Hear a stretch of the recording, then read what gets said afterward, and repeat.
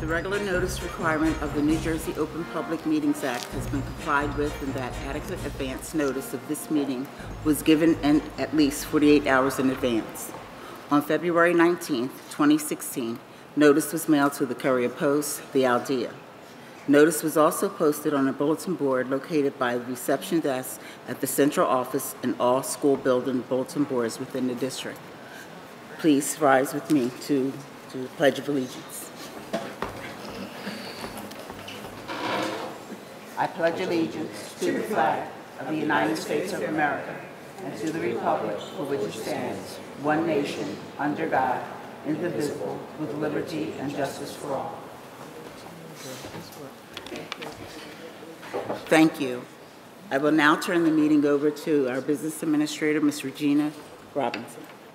Good evening. I'm going to do roll call. Ms. Teresa Atwood. Present. Mr. Jose Brito Bueno. Ms. Dorothy Burley. Present. Mr. Joshua Cole. Present. Ms. Taisha Munir. Minister Wasim Muhammad. He's en route. Mrs. Felicia Reyes Morton. Here. Mrs. Martha Wilson. Present. Ms. Catherine Blackshear. I'm going to call student board representatives as well. Kiana Grady. Alexis Hawkins. Here. Kyla Evans. Antoine Morrison. Camera Carter. Joshua Sims. Tymir Branch. Here.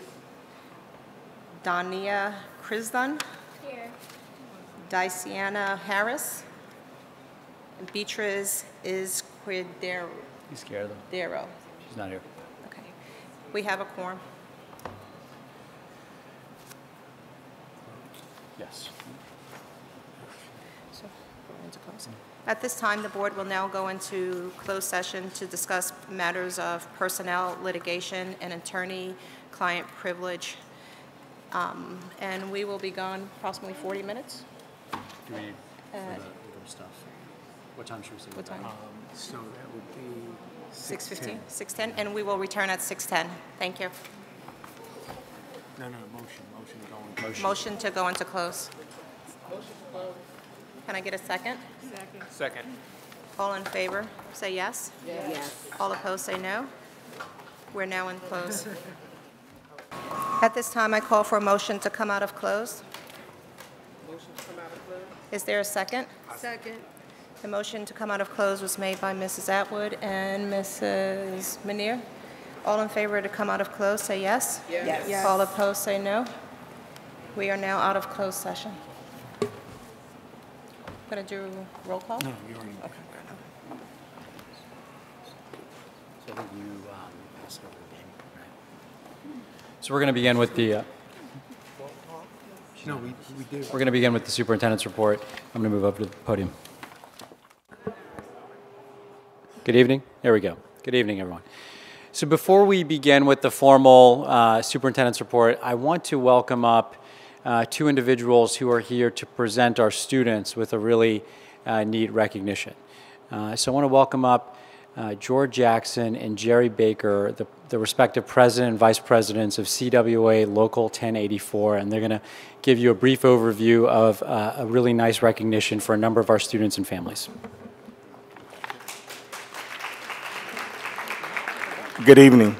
George Jackson, President of CWA Local 1084 with the Camden County Board of Social Services. Normally when you think of local unions, you normally think of rallying and think of contract negotiations and settlements. But local unions and unions in general, we're more about faith-based organizations. We rally with them. We rally with families, we rally with communities, we rally with children, and we also rally with education. That's the reason why we're here today in regards to the Kindles that we'll be issuing out to the students.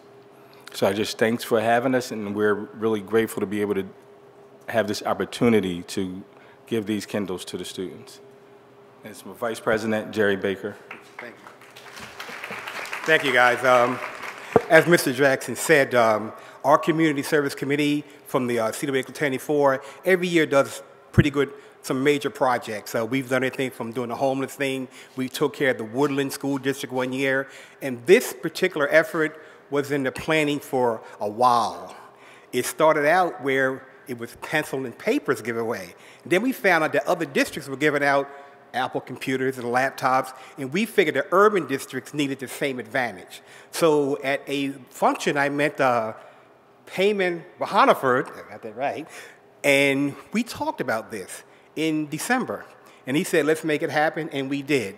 We contacted Amazon, we secured 50 Kindles, and we came to the school board and said, we want you guys to handle the logistics, how to give them out. So they came back to me, we talked back and forth, and we finally made it happen tonight, and we're just so proud to present these Kindles to the kids who can use them. One thing I wanted to say was this. I look around the room and I see everybody sort of like in my generation a little bit, and we can remember in school, there was one thing that happened, one teacher, one event, one issue that changed our lives. For me, I'm a product of the Camden City School District, and I was in Hatch Middle School. And a teacher named Mr. Knighton introduced me to the AFL-CIO, or as a union guy said, the AFL-CIO, in the 8th grade. And I never forgot that. And now, blank years later, I'm the vice president of a union. That was the impact. And we hope that these Kindles do the same thing to these children, whether they become graphic artists, whether they can access the internet and read more, be a lawyer, whether they be a writer or a politician. So we just want these guys, and I wish you would come up now so we all can see you. Anybody who's on the list for the Kindles, we'd like for you to come up so we can be recognized, so we can kind of look at you and say congratulations, and hopefully this will take you to the next step. Thank you. One more thing. I'm going to like to recognize our Community Service Committee, our chairperson, Wanya Hines, our co-chair, Monica Fontenot, and our community service member, Deborah Kinsey. These are the people whose idea was and who made it happen.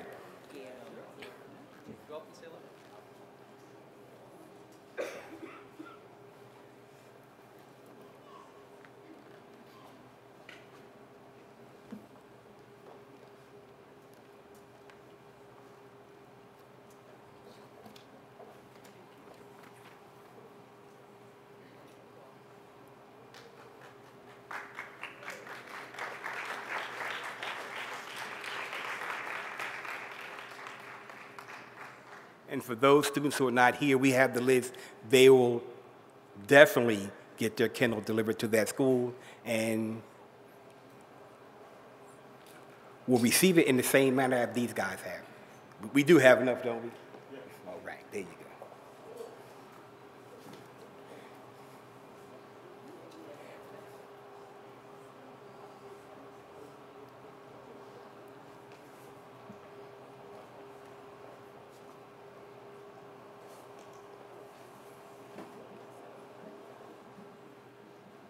Good?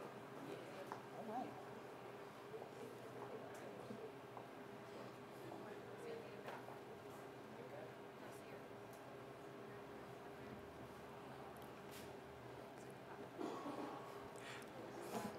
Again, I would like to thank the Camden City School District for giving us this opportunity to be a part of this community. And I lay out the challenge now to anybody watching or here. We are one union in Camden City with one organization who did one project to have an impact on one of these children's lives. So I challenge any other union, nonprofit, or community-based organization to top us and come back next year and give out some Apple computers. How about that? Thank you.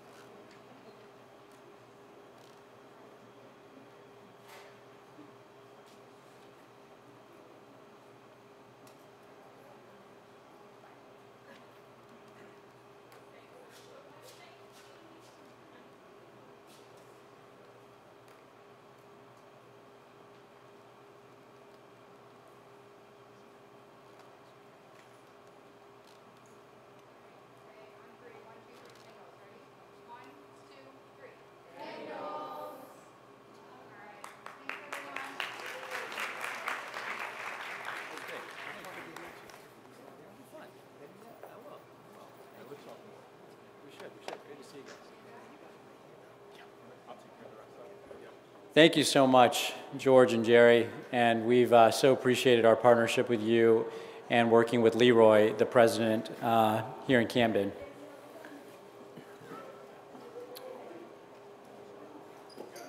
Just give them another minute to get settled.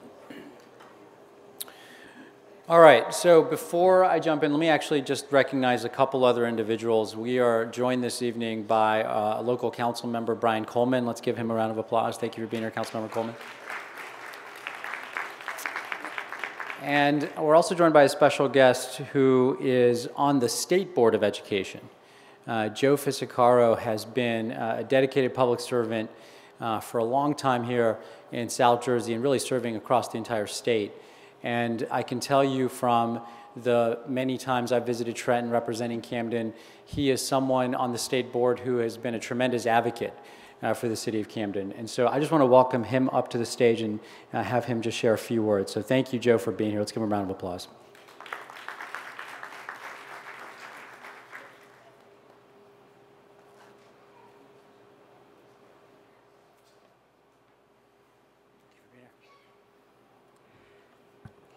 Thank you again. I'm here tonight to see just how grateful how great Camden is, and it just makes me feel good for what I've seen, both from the union standpoint and also for the kids.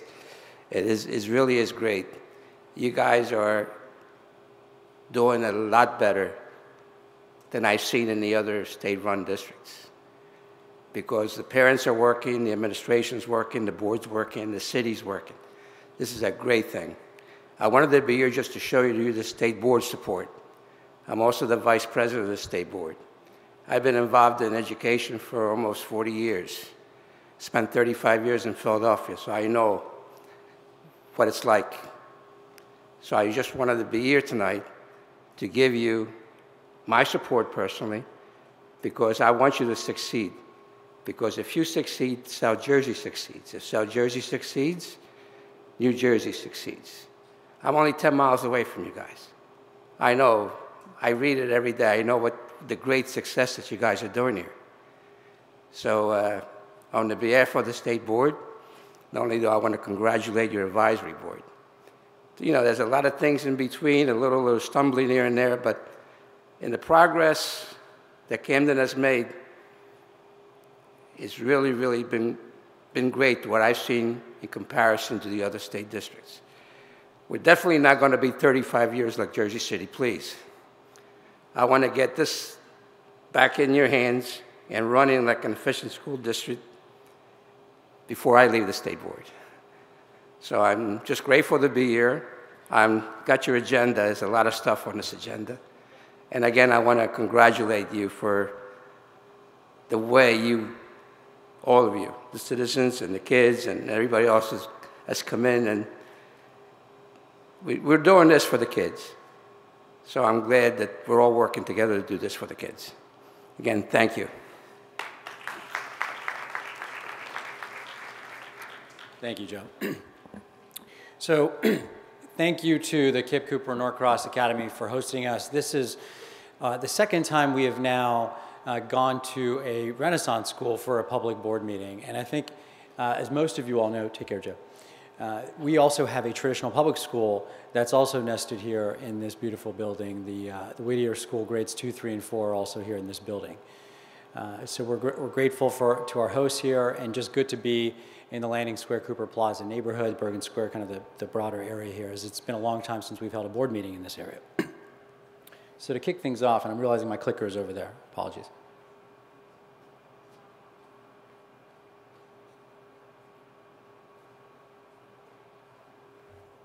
So today we're going to go over a consolidated monitoring report and share with you all some thoughts on our corrective action plan. I'm going to welcome up our business administrator to do that. We're going to talk about some facilities, the Whittier building and the Camden High School building specifically.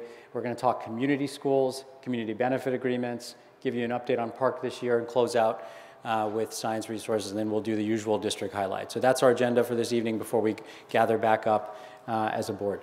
So let me welcome up Regina Robinson, our school business administrator, who's going to walk us through the corrective action plan. For those of you that were last meeting, this is basically a follow-up to that conversation. Good evening, everybody. From last month, we presented the findings from the Consolidated Monitoring Report, and tonight we're just going to give you an update on the next steps of what the district has to do with regards to the submission of our corrective action plan and the filing. So part of it, just to give you a landscape of next steps, so just to recap, in May, we had the OFAC team come out and they did their consolidated monitoring review with the district. In January, we shared the findings at our last board meeting, and in February, we had a solicitation from the advisory board with regards to the corrective action plan that we put together, and we are preparing to submit that to the state. And part of the highlights of the findings is just to kind of recap and say what the district is committed to doing. So as highlighted up there, the district is revising our parental communication and just making sure that we message properly with regards to any and all communication that should be going out to parents. In addition to that, we are updating the parental involvement webpage to make sure parents stay informed with regards to any messaging that needs to come out. In addition to that, the district will continue to provide additional training, especially in the areas of special service staffing, the child study teams, and speech therapists, which are critical and essential as part of, making sure we stay compliant with regards to our KIPP. In addition to that, as I mentioned last month, the district has invested with regards to upgrading our IEP software. So that is already underway, and we have implemented that within the district. We will continue to update all procedures, everything related to IEP review to make sure we stay compliant in that. Part of it is the submit all required reports and plans with regards to individual IEPs. And lastly, on the fiscal side, we are going to appeal the findings that came from the state with regards to those. So that is just the overall recap where we are with regards to the corrective action plan and what the district is committed to do as part of our March 4th filing with regards to responding to the CMR or Consolidated Monitoring Report that came through. I'm going to turn it back over to Superintendent Rohana for to go through the rest of the presentation. Thank you. Great, thanks, Regina. All right, so I want to give you all an update on two facilities in particular. The first is the Whittier School. So this is a picture. I know it's not totally clear up there, but if you can see, that is yellow caution tape, as the front steps at Whittier, even when it was serving students, were condemned because the building was structurally unsound in the front entrance. It's a building that has had just a really hard time in the last several years dealing with disrepair, as it's an incredibly old building. And I believe, as most of you all know, Whittier School stopped serving students last year, and most of those students are now here inside of this building. So really, after decades of serving the Bergen Square community, and it's a school that has a long, rich history in Camden, it is currently vacant. And in many, many passing conversations and formal conversations, we have heard from members of this community that their preference is the school should not just be collecting dust. The school should not just be a vacant property here in this neighborhood, but rather we should put students back in it. And at this point, the KIPP school community, which has more demand than it has available seats, those families have sat down with our team and have told us that a middle school could go into that building, and we would like to move forward with that partnership so that there's a middle school inside of the Whittier building. And so the plan here would be that the school would serve 5th grade next year in a temporary location, and during that time period it would get renovated, a significant gut renovation to get that building back into shape, and ultimately 1 year at a time phase up to serve grades 5 through 8. So we want to address this challenge of the building being in disrepair and partner with the KIPP Cooper Norcross Academy to be able to renovate that school and to be able to serve students. So when we talk about overall facilities challenges in Camden, our focus has always been across all schools. It's not just Renaissance school partnerships and renovations, but also our traditional public schools, our district schools. And so in that vein, I wanted to share with you all an update on Camden High School, which we have been in long conversation dating all the way back to 2007 to renovate the building in the manner that's only fair and right and equitable for students in that building, as it's one of our older buildings. So the commitment, for those of you that haven't been following the news on Camden High School, is that the state has committed at least $50 million. We think that number will come significantly higher over the coming weeks and months. So as of today, we have completed the bidding process and hiring of an architect and design firm. We have completed all need assessment work at Camden High School. And we have met with the state to ensure all renovation plans are aligned to students' programmatic needs. And so the next step is, in the next 2 to 3 weeks, we are going to share out the proposed design plans for the renovated school. And what we've heard from the community loud and clear is that they would like to see a career technical education element in terms of the programming inside of that school. And we are going to move forward with that. So the question will be, what will be the themes? And we would certainly love to align the programming to local job opportunities. So as we see new companies move into Camden, like Holtec, we want to think deeply about how we can align the student experience to be able to serve them in a way where they can be first in line for local employment opportunities. So we're very much looking forward to having those conversations and being able to share with you those design plans in the coming 2 to 3 weeks.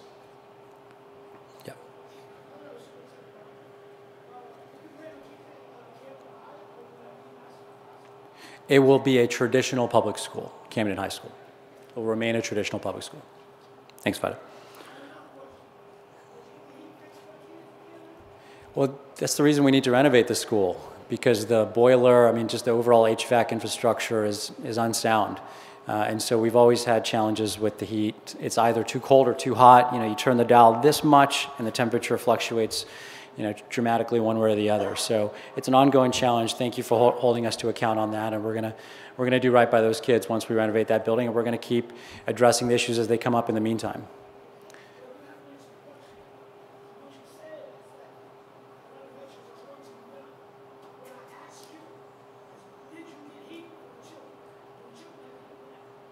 The children do have heat. So the question Vida is asking is, we're going to fix the problem in the long run by renovating it. In the meantime, are we going to be able to keep the building warm? The complaint we've heard recently is that it's too hot. So yeah, so there is heat, but we're trying to get it right.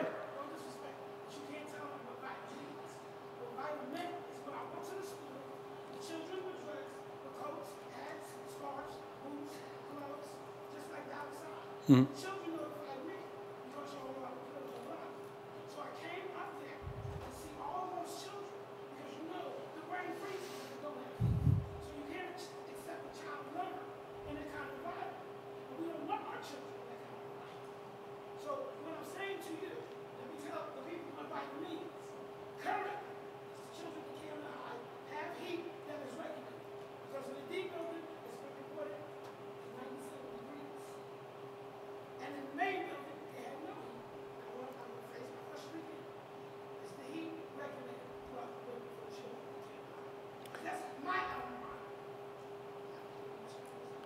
Every single day, we are paying close attention to make sure that we are addressing the building issues.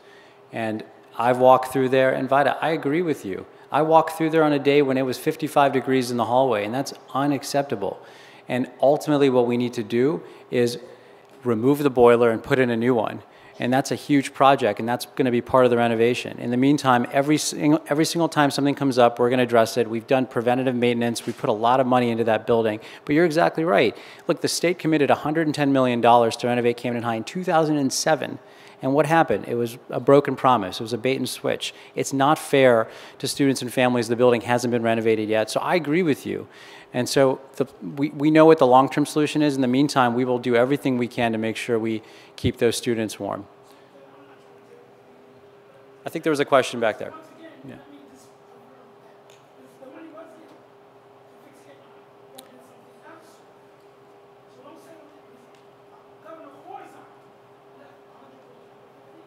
110.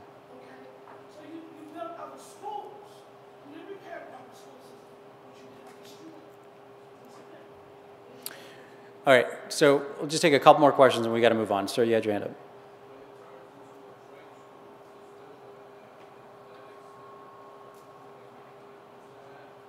So let me respond to that in two parts. The question is, when it turns into a trade school, will it still have athletics? It's not technically a trade school. It's career technical education. So it will be, in many respects, a traditional high school experience. You'll have other elective opportunities, and you'll take your core content area classes. But it will be career and technical education themed. And the direct answer to your question is yes. So we will maintain the athletics programs, and so we're going to create 4 academies within Camden High School, and those 4 academies will all participate in athletics for Camden High, in the same way you see currently Med East students and Brim Medical Arts students participating in Camden High sports. Gary, last question, and then I got to move on.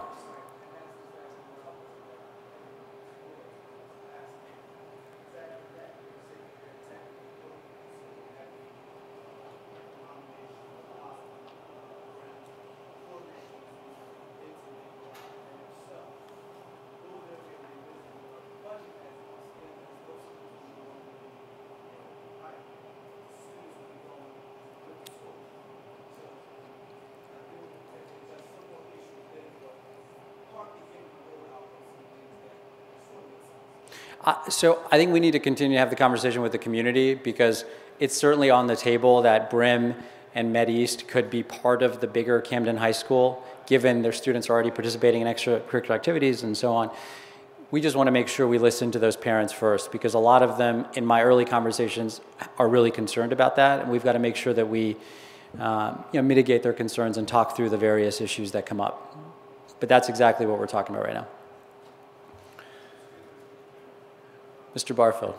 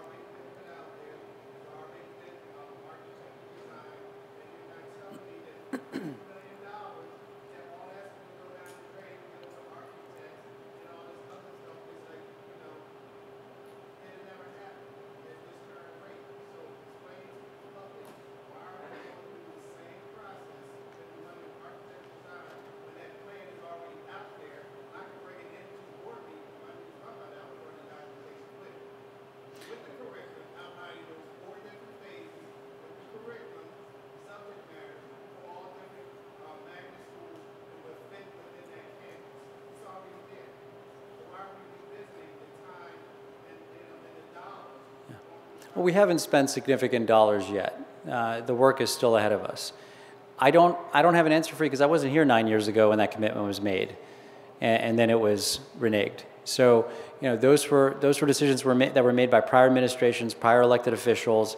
I came in here. This is what we inherited. I can tell you that this was not a priority for the state until we advocated, until we pushed the state, until we got the support of our local elected officials, who of course believe in renovating Camden High School. The state was not going to move forward on this. So we're grateful to be where we are. You have every right to be skeptical. Every right to be skeptical. So until there's a shovel in the ground, until you see the work happening, I can understand that people think that nothing's really moving. And so we've got to make sure to continue to move with a sense of urgency. The public procurement process takes a lot longer than when you do this work within a Renaissance school or charter school. That's just the reality of this work. And we're just going to keep pushing forward and look forward to sharing with you more updates along the way.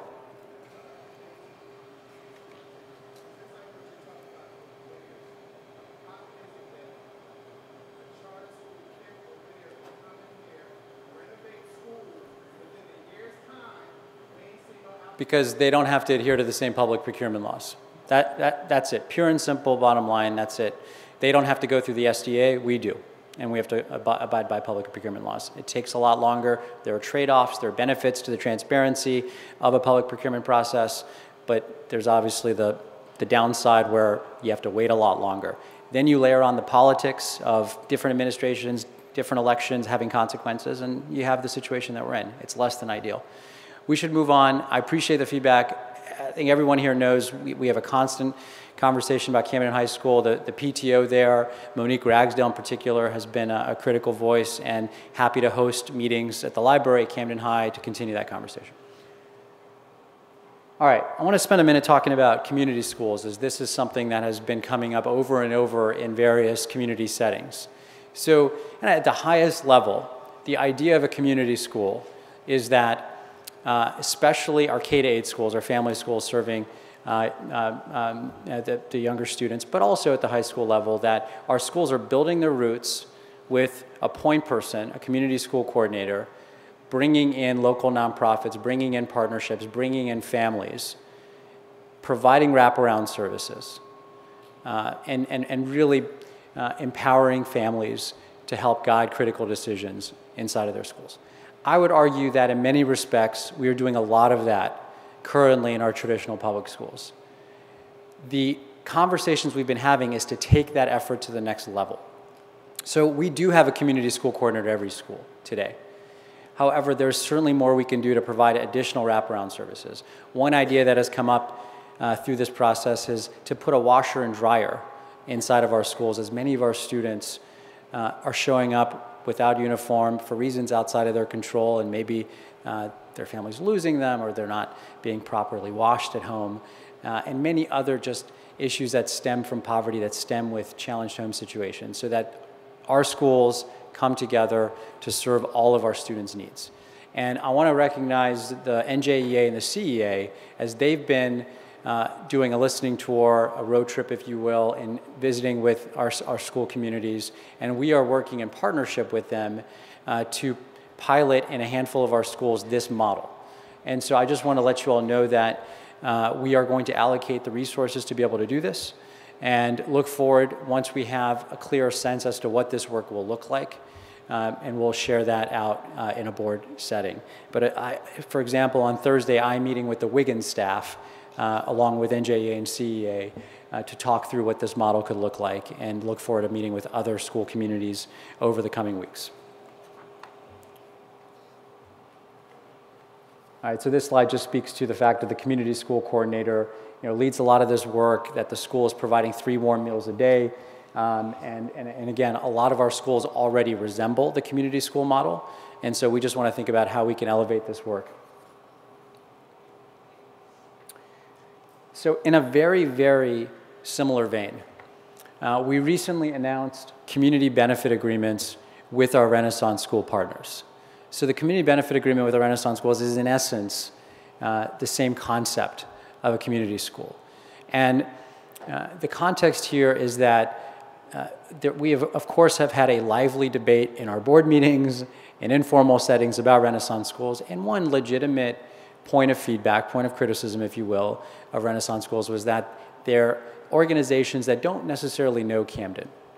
And so the idea behind a community benefit agreement is that our Renaissance school partners, our nonprofit partners, are committing formally to build their roots, to partner with local nonprofit organizations, to provide access to their facilities in the way they're providing access this evening, to ensure that the doors are open to the community in the evenings and on the weekends, to provide literacy workshops and health services to families. And they're not just here to open up for first period and close up at 8th period, that they're really just a fabric of the community. And so we're really pleased that our partners stepped up here, and we recently announced these community benefit agreements again. We have copies of them if anyone is interested in seeing them. And another element is that they will provide preference in the hiring process to local residents by guaranteeing an interview for those who live locally who are applying for positions within the Renaissance schools. All right, very quickly on Park. So just want to go ahead and just share out that we are in the early stages of planning for park administration, and that the window for grades 3 through 8 starts on April the 4th. And for high school, it starts on April the 11th. So feedback that we've heard in this board meeting, and even right before this board meeting, I was attending our monthly teacher roundtable, is that we need to think hard about how we can create more flexibility and really reduce the amount of time we're spending on assessing our students, And we're pleased to be in a place where we have reduced the percentage of time being allocated. It's not to say it's perfect, but we have been able to reduce the time we've been spending on assessments. And the state responded to that as well, as now the park is being administered in one window instead of two, which leads to 90 fewer testing minutes over the course of the administration of the assessment. So as far as the next steps, we're going to be working with our schools to finalize each school's testing schedule, and we will certainly aim to share as much information in the coming weeks and months to make sure that our families are aware. There's a lot of bad information out there about Park, and I feel like every single meeting something comes up. So I'm just going to remind everyone again that we're not administering Park because it's some gotcha test that we're using to evaluate teachers. Less than 15% of our teachers, it's even part of their evaluation, and for those teachers, it's only 10% of their overall evaluation score. It's not some gotcha test for our students either. It is strictly to get information to understand how our students are doing, how we're doing as a school district, as a city. And that information ultimately supports the student instruction, the hard work underway each and every day. And so we're gonna go out there and make sure parents understand the tests. Year one, I think, across the state, there were certain bumps in the road, whether it was with technology, whether it was with kind of the rumor and innuendo around Park. So we're gonna make sure that our students, our families, our administrators, our teachers all understand that Park is simply here to give us rich information to support the hard work of educating our children. So the last item here before we close out with district updates, a number of folks over the last 3-4 board meetings had raised questions about some of our science resources, and we just wanted to follow up and just give an update as far as where we are there to ensure that our students have access to the best resources possible. So I'm going to welcome up our Deputy Superintendent, Katrina McCombs, to give that quick update. Thank you, and good evening, everyone. I want to thank the superintendent for allowing the opportunity for me to share where we are with regard to the Division of School Support and the work that we are doing in the area of science resources. Again, I want to say that this is an overview, what I'm sharing with you tonight, so it's not anything that is in a complete, meticulous format, but it is our overarching plan for kind of looking forward to how to improve the quality, the amount of our science resources that we have available for our students in our schools. So if you take a look, you'll see a look at the past, present, and future, just a very general overview with where we have been, where we are now, and where we would like to go with regard to our science resources. So again, if we take a look at the past and the history of what's been going on with regard to our science resources in our buildings, the district purchased hardcourt science materials, and some of those materials range from student textbooks, workbooks, science kits, teacher resource books, and big books for science quite some time ago. Since then, the district has been purchasing new material every 3 years from hardcourt to replenish the supplies. Schools have purchased replacement pieces, again, science kit materials, workbooks, extra textbooks as needed. So the history of our district has been that once those materials kind of ran out or we didn't have textbooks, and it was up to each individual school leader to determine what was needed and to replenish those science materials and resources as needed.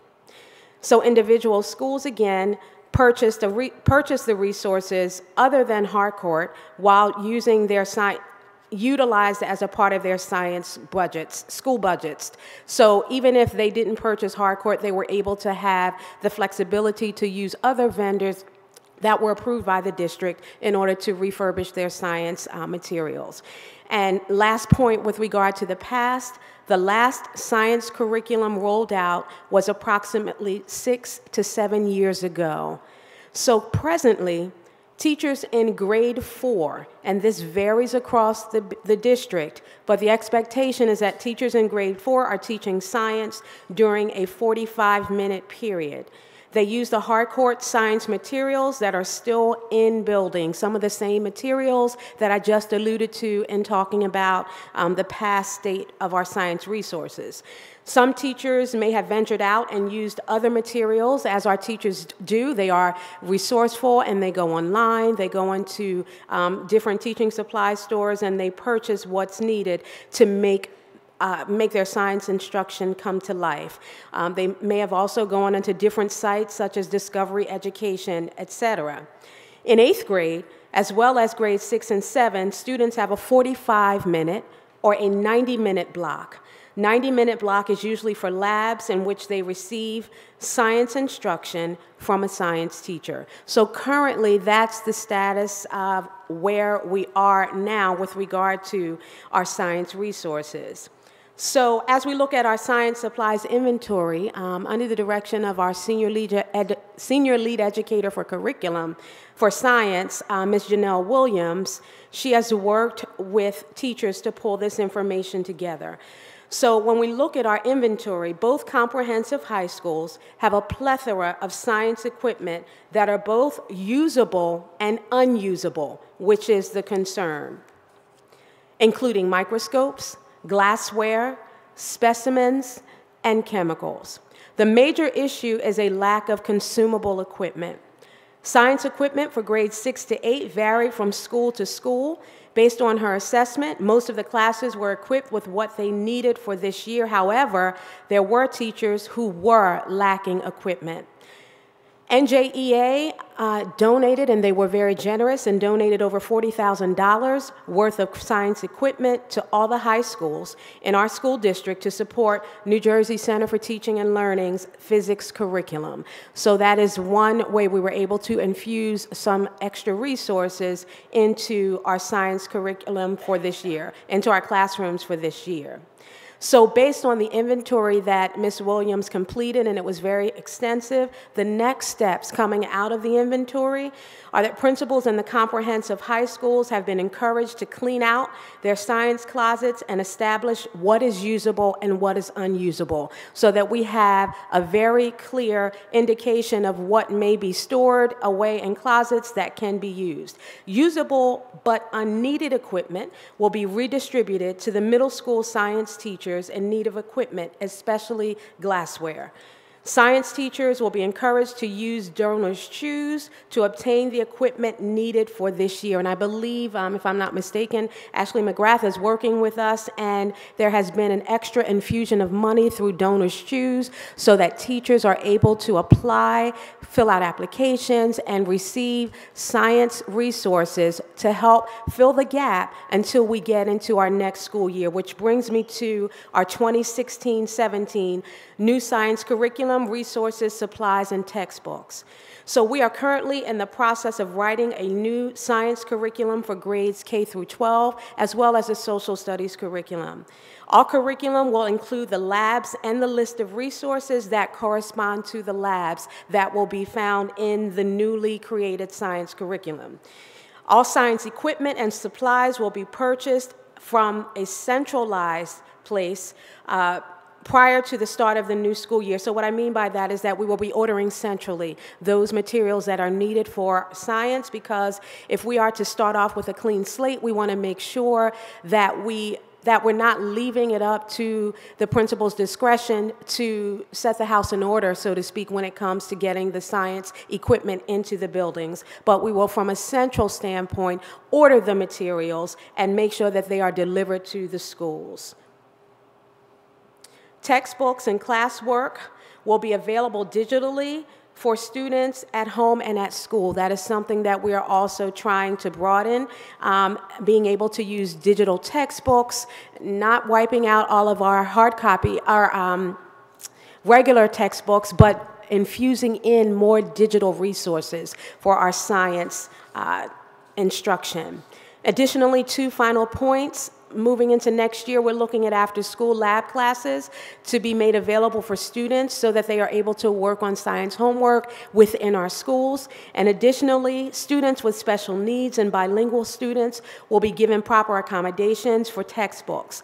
The district is prepared to provide these accommodations. So again, as you take a look, this is an overview. It is not, as I said before, it is giving you a sense of what we were able to take an assessment historically of with regard to our science resources, where we are now, and how we hope to have our teachers to be able to utilize donors choose, and also redistributing those science resources that we have found that have been in excess in some locations, so that we are able to, in a fiscally responsible way, get those materials into the hands of the classroom teachers that need them. And then looking forward at the creation of our new science curriculum, our new curriculum which will have also a plan for making sure that we have the basic science resources and materials that are needed in our school buildings. That is where we are.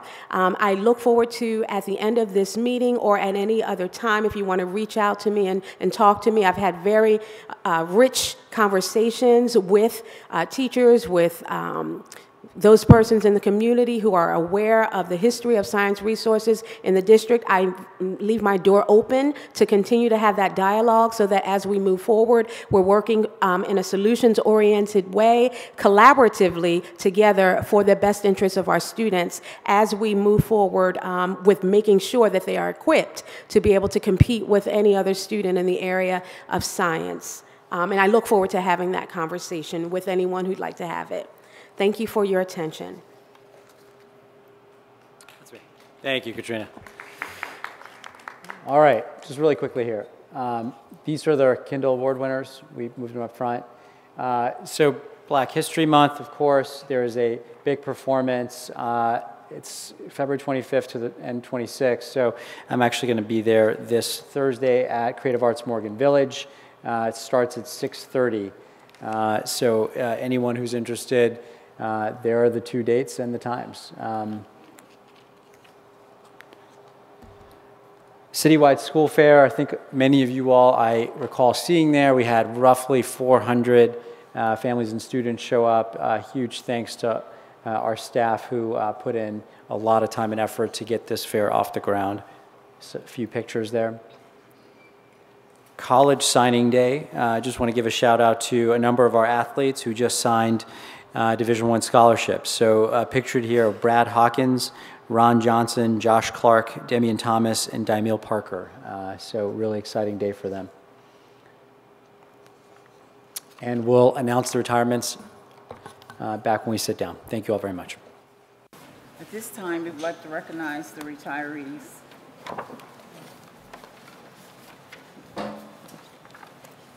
Ms. Bell Sylvia Bell, I'm sorry. Current title was Clerk to be, worked at Camden High School and Goodwill for 34 years and 5 months. Michael Benton, professional at A, Bonsall Family School, 36 years, 5 months. Cynthia Breswick, teacher of elementary, Wiggins College Preparatory Lab School for 17 years. Dolores Colligan, school nurse, Yorkshire Elementary School, 25 years, 5 months.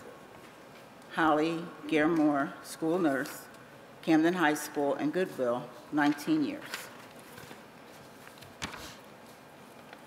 Sandra Godbolt, teacher of special education, Camden High School, 29 years and 5 months. Maria Leto, teacher of special education, Wiggins College Preparatory Lab School, 19 years, 5 months. Davidra Mullins Muhammad, teacher of special education, Kramer College Preparatory Lab School, 30 years, 8 months. Gail Norris, professional A, Forest Hill Elementary School, 26 years, 4 months. Lina Redrick, teacher of special education, Coopers Point Family School, 28 years, 7 months. Gloria Rodriguez, professional A, Sharp Elementary School, 10 years. Alexis Skinner, teacher of elementary, Bonsall School, 16 years, 3 months. Wanda Tyson, Supervisor, Special Education, Special Services Department, 25 years, 5 months. We would like to thank each and every one of them who have been here serving our parents, our students, and our community in all of the years that they have served us. Thank you so very much.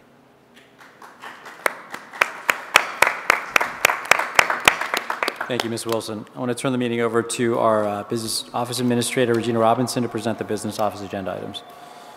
Superintendent Rohanaford. The Board Secretary respectfully submits the Business Office agenda items for approval, including the bill list, the financial reports, and 13 resolutions for approval. Any questions? Yeah. Questions? Share a microphone, yeah. Oh, I'm sorry.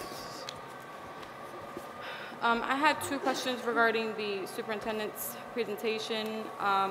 The first one came on was about the Camden High. When we had last conversations about it, I'm not sure if I remember having conversations about the creative arts and medical arts integration into the Camden High. So as those developments arise, if we could be informed so that we can be informed and involved with that process. And also the second question, or I guess compliment, is about the curriculum. So I'm excited to hear about any highlights regarding the group of individuals that were selected for the curriculum of science and social studies. Sure. So on the first, the question being keeping everyone here up to speed on the Camden High renovations, and specifically as it relates to Brim Medical Arts and Med East. So both Brim and Med East are in less than adequate facilities. And we have heard those concerns from each of the respective school communities. So Med East at the Riggs Center, it's an old transitional home. And it's just a maze of a series of buildings, and has had a lot of issues over the years. Brim, I think a lot of you all know, is an old, is it a Bible book? They manufactured Bibles. They printed Bibles there. It wasn't intended to be a school from the very get-go. And so the opportunity would be that in the renovated Camden High School, you could have those two schools there and have their own autonomous space. So it wouldn't be one big high school, but that they would have their own unique learning environment with their own principal and their own staff, but they would be part of a campus, the Camden High School campus. Now, we need to continue to engage the families to ensure that this is a move that makes sense for both of those school communities. I've met with some of the students, and I remember whether it was Tamir or some of his other peers at Med East, we've had a series of conversations. I'll tell you, some of the students don't love the idea, and some of the other students are over the moon and can't wait to move into that renovated Camden High School. It's going to take a few years, and we've got to always remind them of the overall timeline. But we've got to make sure to further engage the families. On the science curriculum, to your question, Katrina, why don't you jump in there and talk a little bit about the people who were involved in designing the science curriculum?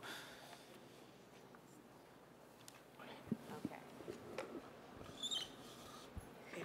Superintendent, if I may, before you go to the next agenda, if I may, sure. Madam yeah, of course. Vice President, if I may, just before we go to the next point, just talking about that point with Camden High School, I think it goes for the community for great conversation for the city. As an alumni at Camden High School, and which Camden High School did so much for me, especially there in the Parkside area, I think it goes for great conversation in the community to talk about this, the integration of the art schools and different things like that. So I just wanted to just put some extra emphasis on that. It sounds like a great idea. It's great conversation for the public and for the residents of the city of Camden and the students as well. And I just wanted to put that emphasis on that's something big as it relates to getting our students ready. As we talk about college ready, it gets our students ready for that. It's like to me, it's like a college campus with different business schools there and different things like that. And I think it serves for great conversation for the community. And we should get into that conversation now. Thank you. So to kind of speak to who has been selected and who's writing the new science curriculum and the new social studies curriculum, that work is being headed up by our Chief Academic Officer, Mr. Andrew Bell, along with our team of senior lead educators. And Mr. Bell is also getting support from Dr. Lavelle Bassett-Pugh, who's our county superintendent, who's also pulled together a consortium of individuals who are working on creating and revising their science curriculums, not only in our district, but other districts, so that we're not doing it in a vacuum, but we all are also taking part in group conversations with other individuals. Specifically with the science curriculum, it's based on the next generation science standards, which are more inquiry-based, project-based learning, hands-on lab activities. That consortium is really working on building out science curriculum. So he's getting technical assistance while leading the senior lead educators along with teachers who have been selected based on recommendations from their school leaders and based on recommendations from senior lead educators as they go throughout the district and they see best practices in science instruction. Those individuals are also a part of the team that's writing the new curriculum. I don't know, did that address? Okay, you're welcome. It's just exciting to hear that, all the different teachers that are going to be involved in, putting together the curriculum for the district. And so I just want to make sure that, they know that we're supporting them and that, it's an exciting time. And we definitely like to, hear any feedback and good things that are happening with that. Excellent. Thank you. No problem. Thank you, Ms. McCombs. And then, Payman, last but not least, sorry, regarding your presentation, the Wiggins project, there were some things that were requested 2 meetings ago at the Davis School, so I just want to make sure that, we follow up on those things to get responses for those things. The Wiggins project? Mm-hmm. We had a meeting at Davis School 2 meetings ago. Oh, right. Yeah, so I just want to make sure. Reminder, just a reminder. Gotcha. Okay. And then I just have like some minor, so on the report, agenda report, page 355, that we add the date on there for the OFAC consolidating report for January. It's an approximate, it says it's January. Just wondering if we could add the date. What page? 3 of 55. Oh, 3 of 55.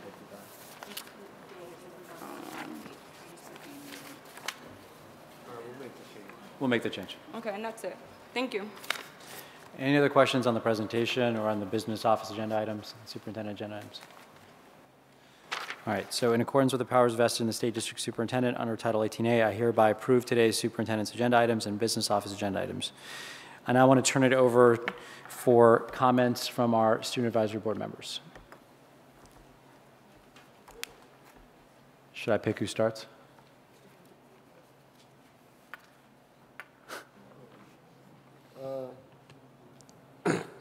Good afternoon. My name is Joshua Sims. I go to Creative Arts Morgan Village Academy. I am a junior, and I would like to say for some good news, my Creative Arts Jazz Band just went to North Carolina, and we won first place in big band and small combo. And we travel around all the country, and we're one of the best jazz bands in the nation. For some people who don't know, just because that's not advertised a lot. Also, but just on a negative note, what can be improved? I personally feel like as a student, now this is going to be a big statement, the students still aren't passing tests, right? And I don't believe at first, people say it's because of the curriculum, but I don't believe it's because of the curriculum because we can't pass PARCC. It's because the curriculum is not being taught fast enough, right? So I'm in a class, right? And we'll spend a week on one thing. And, I'm a very busy student. So it was this 1 week where I was out of class for 4 days straight, and I came back and I didn't miss anything.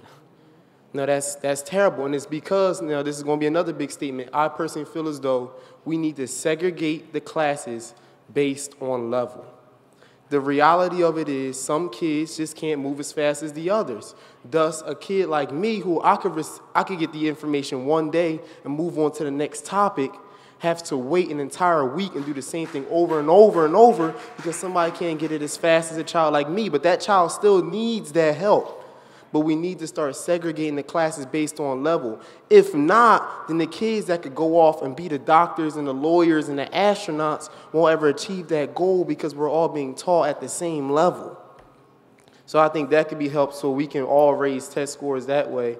And I think Cameron will take it to this. Thank you.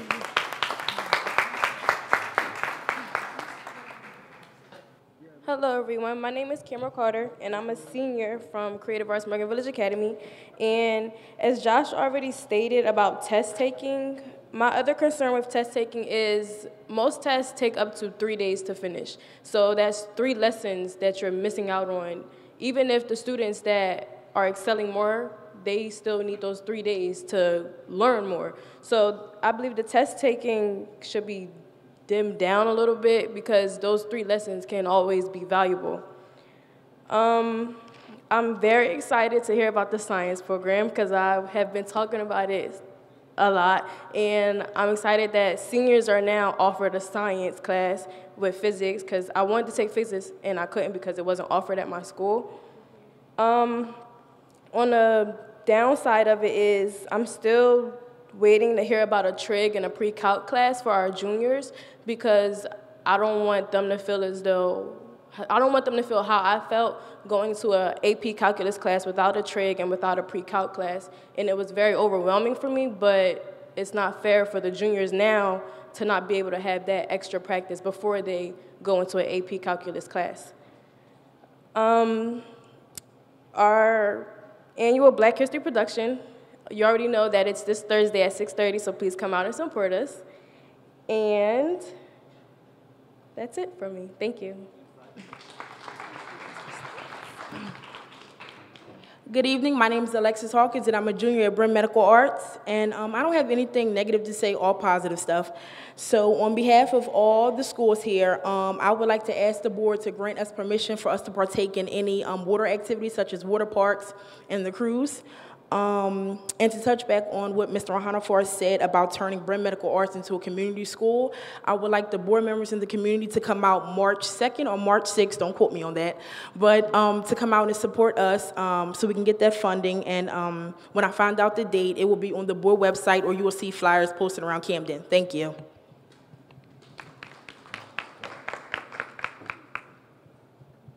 Good evening, everyone. My name is Dania Kristen, and I'm a senior at Met East High School.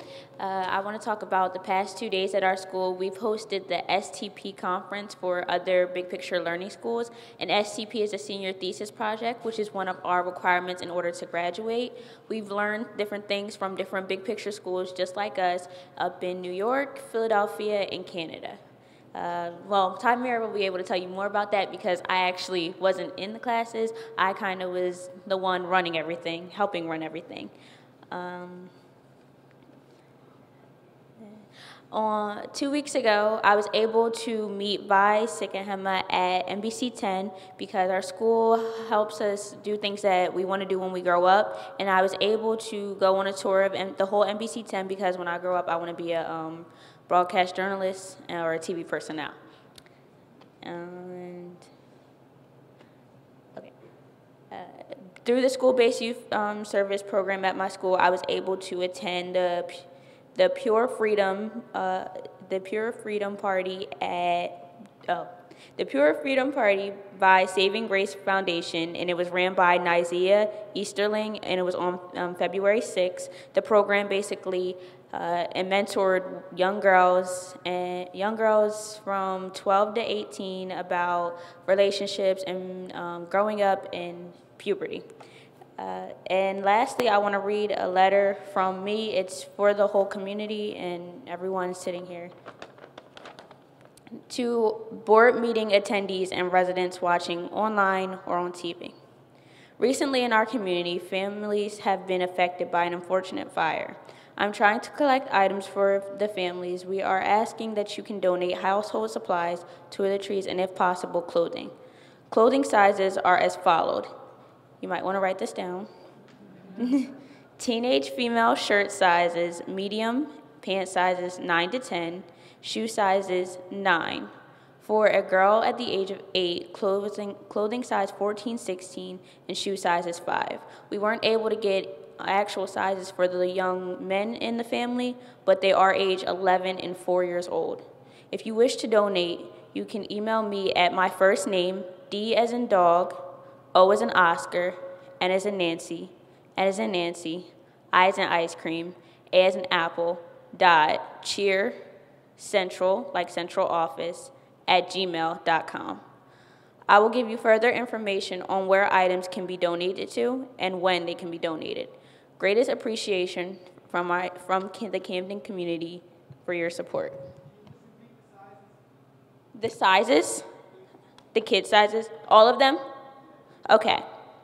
Teenage female shirt size medium, pant size 9 to 10, shoe size 9, for a girl at the age of 8, clothing size 14-16, shoe size 5, and then clothing to fit an 11-year-old boy or 4-year-old boy.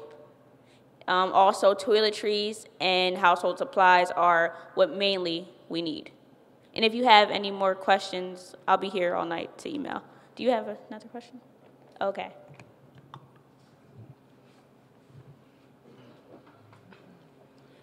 Hello, my name is Tymer Branch. I'm a senior at Medes High School. I'll be talking about the visitings that we've been having at our school. So as we all know, each senior at Medes High School has to complete an STP, which is a senior thesis project. So we've had different big picture schools like us from New York, Philly, and even Canada come down to watch us, which is like, we're known as like the big model, big picture school.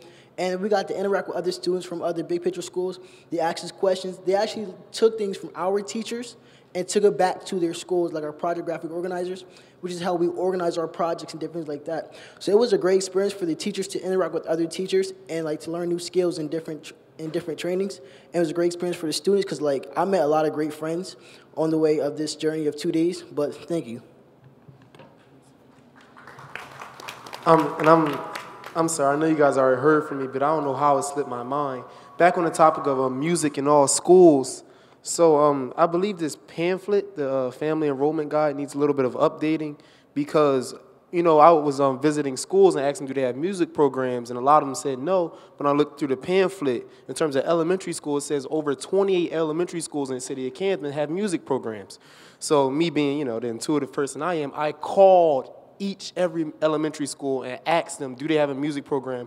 Now, of all the elementary schools in the pamphlet, only 2 of them said they have a band program.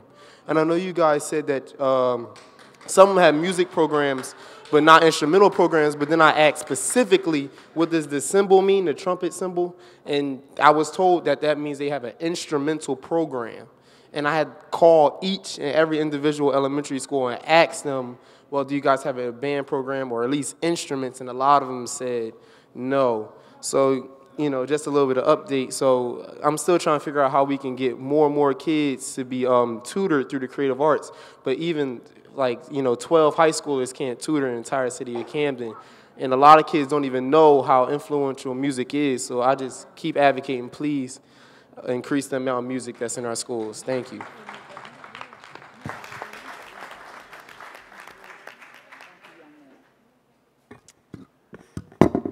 Felicia? Yeah. For response to student reps, I just want to say I concur with the young lady from medical arts. As a board member, it's been challenging to bring in resources with organizations that are, you know, foster around natural resources. And so it's exciting to hear that, you know, it's, you know, not exciting to hear that it's affecting you, but that, you know, you've become vocal on it and that it's something that you guys would love to explore.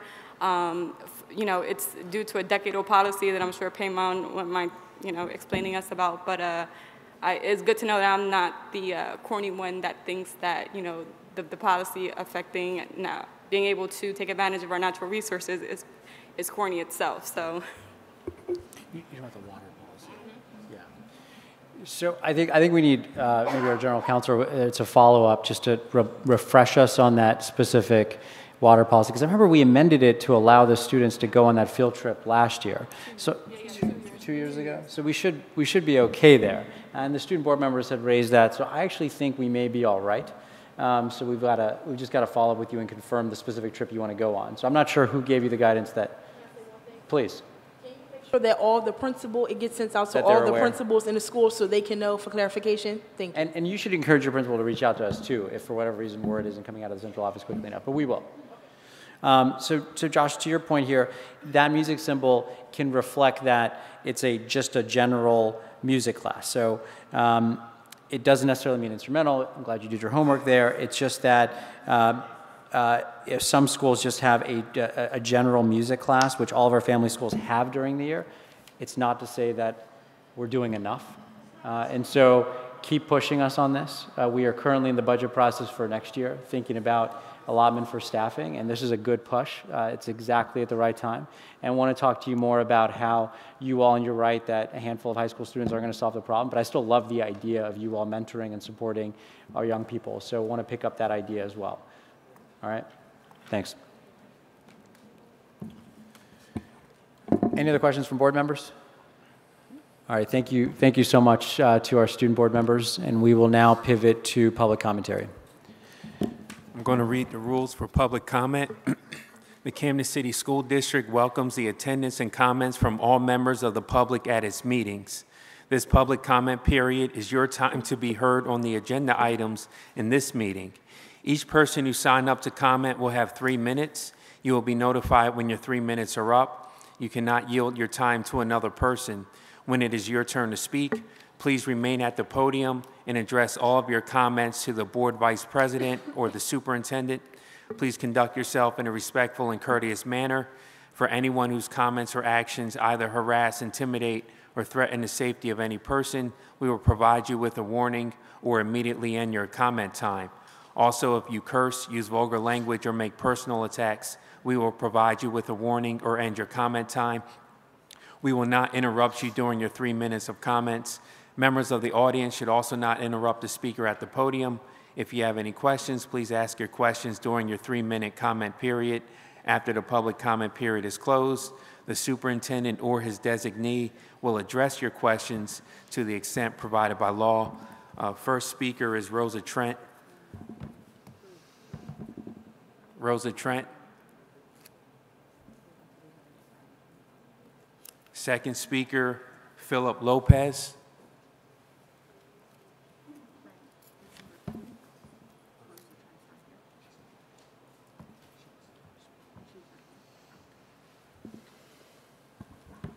Good evening, parents and distinguished guests. My name is Philip Lopez. My son is Nathan Philip Lopez, and he attends Mastery of Kramer Hill. I just want to brag on him a little bit. He started there this September. Really, he just only knew his ABCs, his sounds, and all that. And now, I swear, he's just like a kid that fell out of Mars, out of space. I don't know where he came from.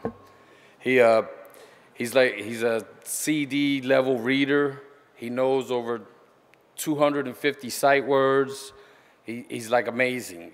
I don't know where he came from. I mean, he literally throws his joystick on his bed, comes downstairs and want to play teacher. He tells me to sit down and picks up his marker and says he wants to play teacher, and I have to sit down and it's time for me to just listen. And he just says, he writes his little sight word down and he tells me, what is that sight word? And I just say it wrong and just say it out loud. And then he tells me, no, you gotta raise a silent 5. And I'm like, what is that? You know, and then he tells me, nope, now you go down to a level purple because I spoke out loud. You know, I'm like, where did you come from? You know, so it's amazing what this school has done to my son.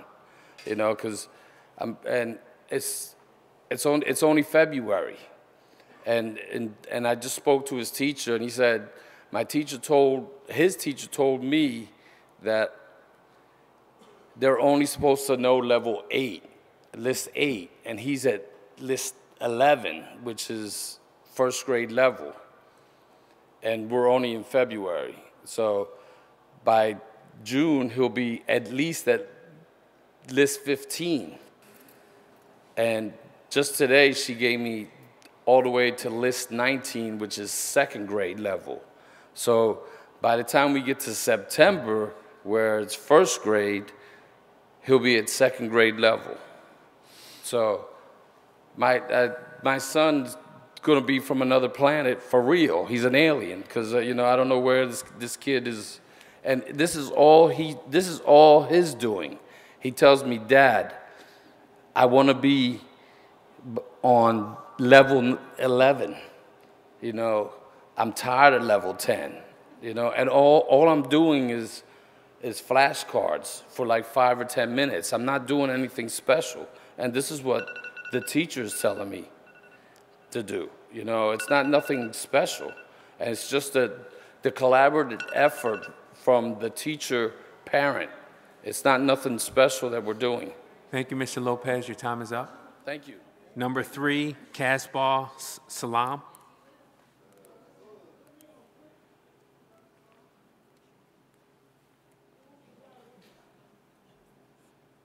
My name is Casbah Salam, live at 330 Sycamore Street, Camden, New Jersey. May peace and blessings be upon everybody in here tonight.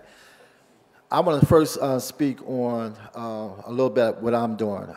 Right now, I'm one of the developers of Bergen Square. Y'all already put a KIPP charter school at Whittier. That's in Bergen Square.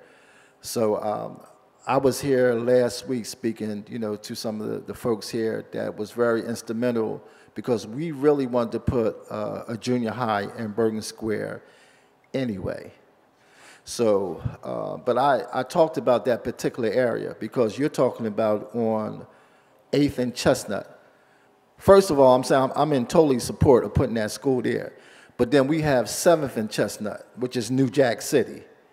So it wouldn't be fair for our children or be walking past there. So we're looking to do something in that area and supposedly a female veteran housing there.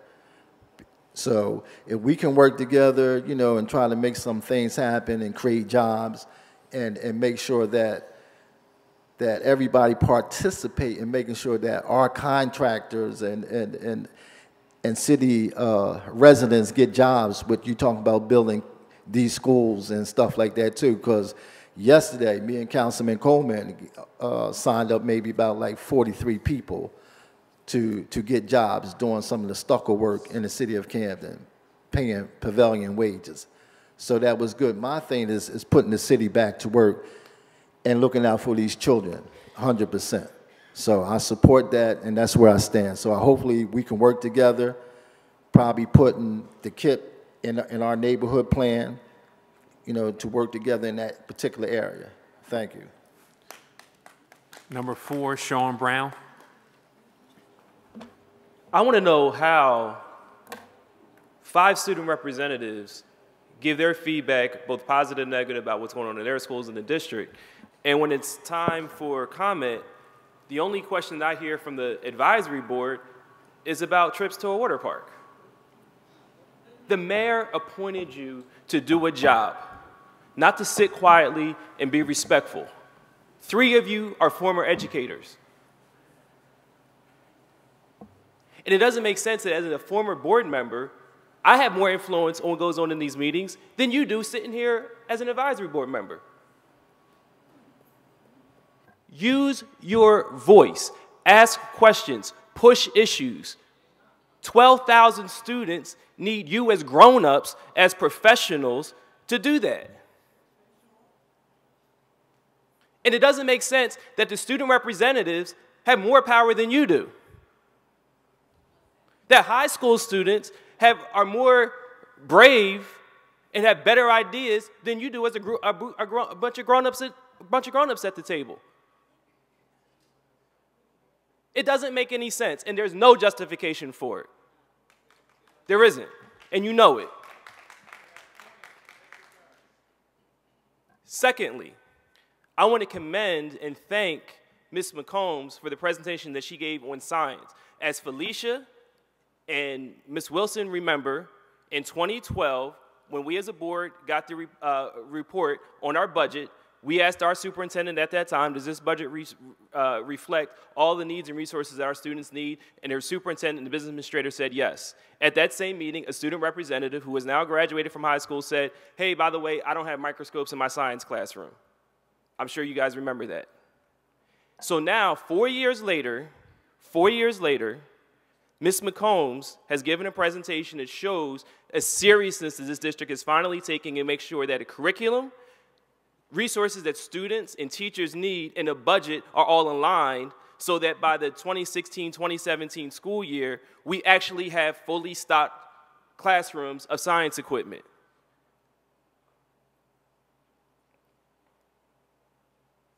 This is a success for our district. For anyone that says, why does this administration do so much to promote charters and Renaissance schools and not do enough to support its own schools? Well, here's evidence right here that we saw in Ms. McComb's presentation that that energy is being put in. I would just ask that I have 3 minutes to speak. Y'all don't have a time limit. Between closed session, these meetings, and the in-between that goes on between advisory board meetings, you got to speak up so that issues like science curriculum, to make sure our students have the resources that they need, are addressed properly. Number 5, Kevin Waters.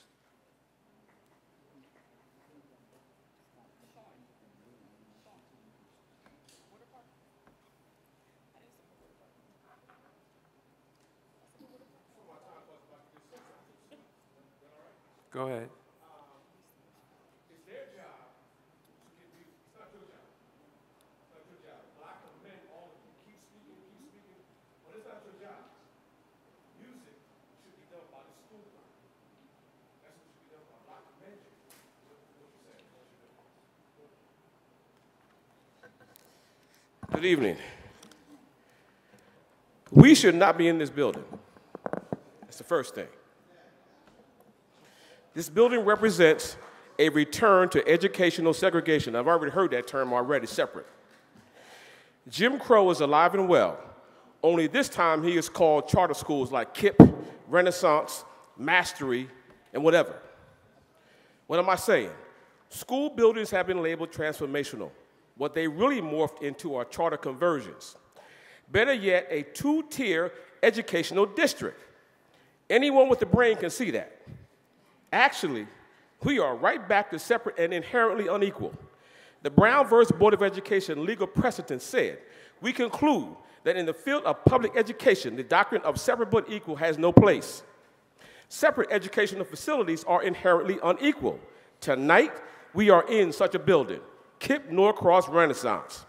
Bamboozled by a political agenda and an even more strategic desire to end unions. Oh, unions are America. Confused and bewildered, unengaged parents believed that their children were going to obtain a better, more proficient, and different type of education in these new school districts. Black and brown schools began losing dollars, tax dollars, and having their buildings transformed into the projected mecca of educational superpowers. I believe that one must have a willingness to suspend the idea of fantasy poaching. Most Americans graduated from a public school. We have achieved this in an urban setting. We went to college or the workplace without a blink of an eye. There is a fairly well-developed body of evidence showing that a charter and regular public school vary widely in their impact on educational growth and achievement. This research finds that on a whole, there is usually not much of a difference between a public and a charter school. In other words, there is nothing about charterness that leads to strong results, except for federal dollars. Y'all like that? Woodrow Wilson High School students received acceptance letters from schools like Rowan, Rutgers, Monmouth, and the College of New Jersey, just like charters. Now, this all took place in a district where it was said that only 3 college-ready students existed. It makes you want to laugh. Then we get school transformations like Pine Point, Bownsville, East Camden Middle, McGraw, Molina. Did not have to happen. The narrative of making them a charter to receive grants to upgrade the buildings were disingenuous and served to promote a political agenda and not the much-touted Camden promise. If you really want to make a promise, if you really want to see all schools rise, try this. Now, you've already answered this question mostly. What resources can be made available to have bus transportation for all students since all students rise? Charter schools have bus transportation. What resources will be allocated to create science lab, which has already been talked about, but what is the timeline? What is the time frame for hiring a librarian for Woodrow Wilson High School, Camden, and Creative Arts? What does Woodrow Wilson have to have? When is Woodrow Wilson going to have an auto shop, culinary class, wood shop, Cisco?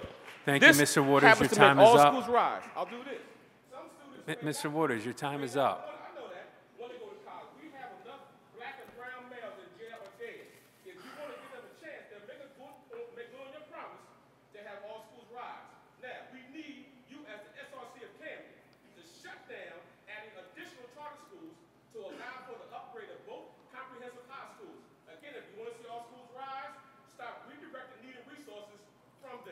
Number 6, Domingo Perez. Number 6, Domingo Perez.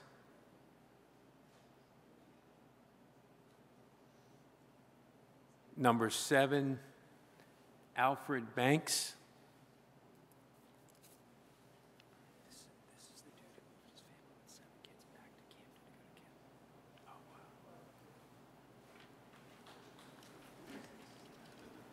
Hello, everybody. Good evening. I want to speak in reference to, actually do a little follow-up on what the gentleman was saying. Of course, I grew up here in Camden. I went to Pine Point, Sewell School, and Woodrow Wilson. Definitely, there is a need to improve the public school system, without a doubt. And I believe that we, as parents, because I have 7 kids in the school system, have to do more to hold the people that are in charge of making that happen accountable. However, kids still have to have the opportunity to get an education, a good education. They have to feel safe, and I don't believe the charter, KIPP school, or any of the other schools who are providing that should be punished for allowing our children to get the education that they need. In addition to that, the public school systems, such as Woodrow Wilson, where I went, should improve through this board recognizing that the need for a safer and a higher curriculum should be applied in these schools, in addition to the upkeep of them. I went to school in '84, '85. The school hasn't changed much since then. It's a lot of years. I understand, listening to what you were saying, that the superintendent was saying, that these things are in progress now, which I now will attend most of these meetings to see how that progress is progressing. Arguing and bickering is what's kept Camden down so far. I think that we need to come together as a group and deal with the issues directly that are confronting our school systems. Of course, we're frustrated. Of course, there's a lot of parents frustrated. It's not enough happening quick enough. And I'm an example of that. I mean, when I was in Pine Point School, I graduated with all Fs. How did that happen? And I'm not exaggerating. I had all Fs absent 127 days, and I got promoted. If it was not for me moving in my later years to California and going to a school system there, my life could have taken a different turn. So me being a product of the city, understand the need and the frustration of the other parents here when it comes to our public school systems. However, again, the KIPP school, for my children that go here, has proven to be a very good school. It was open enrollment, and from my understanding, it is part of the public school system because it's open for all the kids in Camden. Thank you, Mr. Banks. Your time is up. Number 8, Sheila Davis.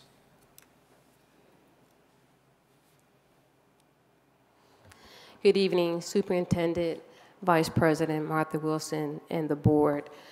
As a major stakeholder in Laney Square West, I welcome you to our new KIPP Norcross Academy.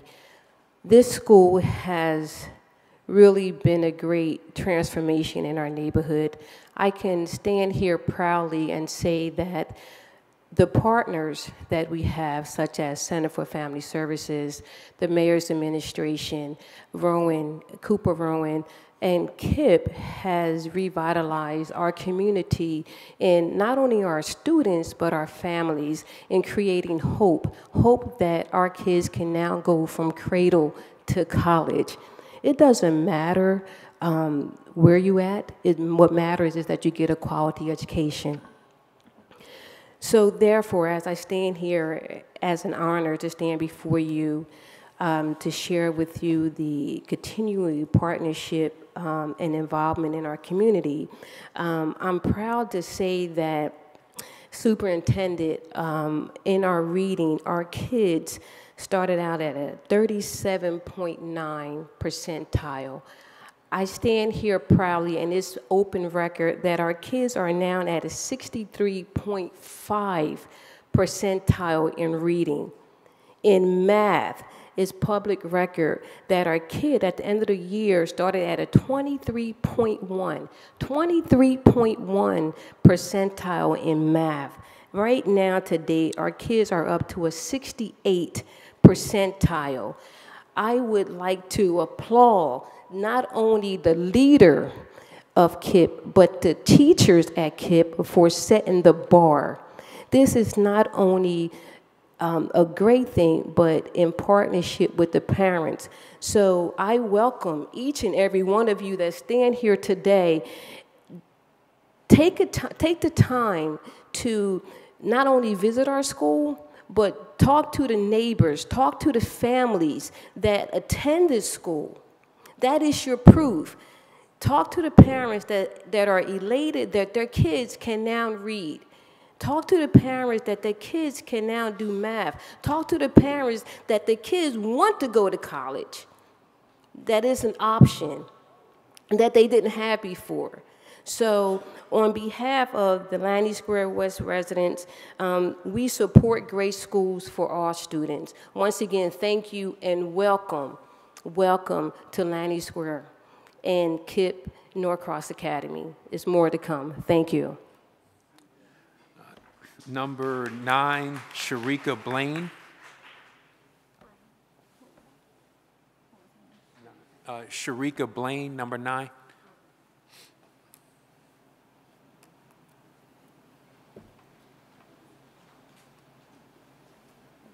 Hello. My name is Sharika Blaine. I have a daughter here. She's in kindergarten at KIPP, and she started in August. Her social skills have really improved tremendously. She's reading now. She's on level 2. I'm so proud of her teachers for just being patient. They're just amazing. Her favorite subject is math. Her teachers really push her. Each classroom has 2 teachers, so they work with the students independently, and I love how the teachers focus on the scholars and work with them independently. I like the convenience that you get from the teachers. You can call or text them. They help with the homework if you need help. And the parent committee is phenomenal. We have Saturday school, the field trips, muffins with moms, donuts with dads. And they have computers here just in case the parents don't have, like, at home, the internet and stuff like that. So overall, I am very happy with the growth of my daughter's learning experience. And yes, I look forward to being here for quite some time. Thank you. Number 10, Sheila Roberts. Good evening. I just wanted to come and stand in support of the KIPP Norcross Academy in their attempt to move forward with the rehabilitation of the Whittier School building located in the Bergen Square neighborhood. Everyone can see the progress that the students are making in this building that we're standing in right now. And they have taken great strides in the community to form partnerships and relationships with organizations, community leaders, and have spent time in the community getting to know the area and working with the parents. And out of this outreach and engagement process, many of the parents have expressed a need for a middle school, which will be the second middle school because we have one in this building. Bergen Square is a neighborhood that doesn't have a neighborhood plan. And if you ride through Bergen Square, you'll notice it doesn't have a community school. And the Whittier School is sitting there deteriorating further. But KIPP is willing to go the length to identify funding not from the Board of Education, but whichever means that they have, whether that means they have to get a bond or what have you, they're going to use their money to rehabilitate this school, and I think they should be commended on doing so.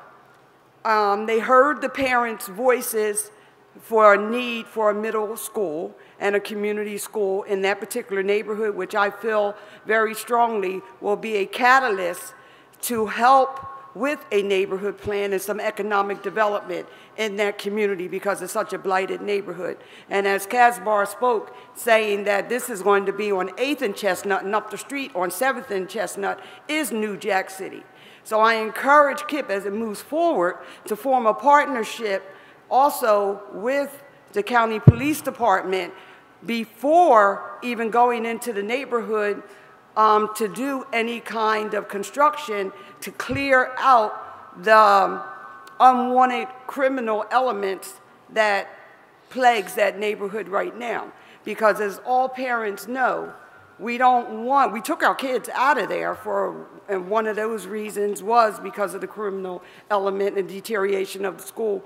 But moving forward, just as they cleaned up the neighborhood here in Cooper Plaza and Landon Square, we also want that neighborhood cleaned up so that it's also a safe environment for our kids. Our kids deserve to have schools such as the one that we're standing in and sitting in this evening replicated all throughout the city of Camden. I don't care what means it takes to do it because I know the Board of Education doesn't have the money to do it. So if someone's willing to put up money to advance our kids' quality of education in a building that's safe and an environment Thank you, that's Ms. safe, Roberts. Your time is up. then I feel as though they should be able to move forward because our kids deserve it. Number 11, Naisha Verdez.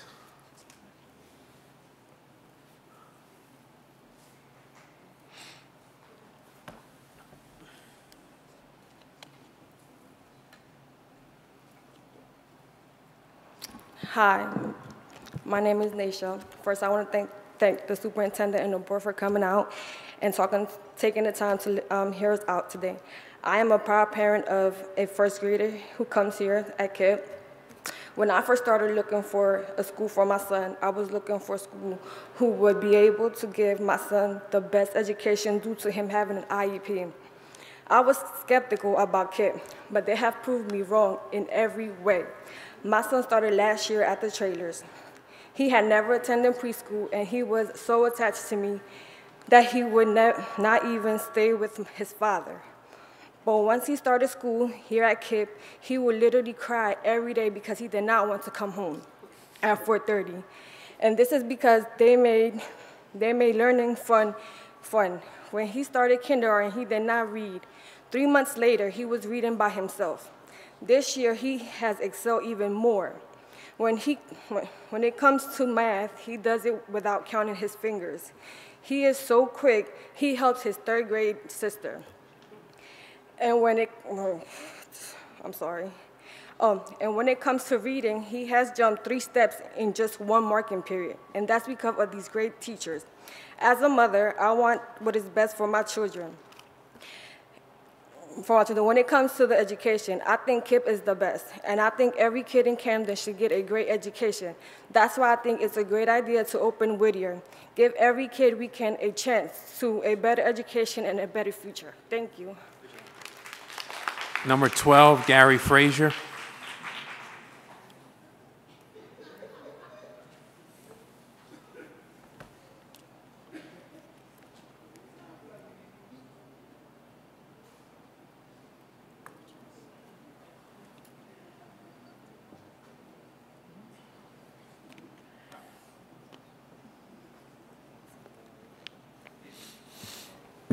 Good evening, everyone.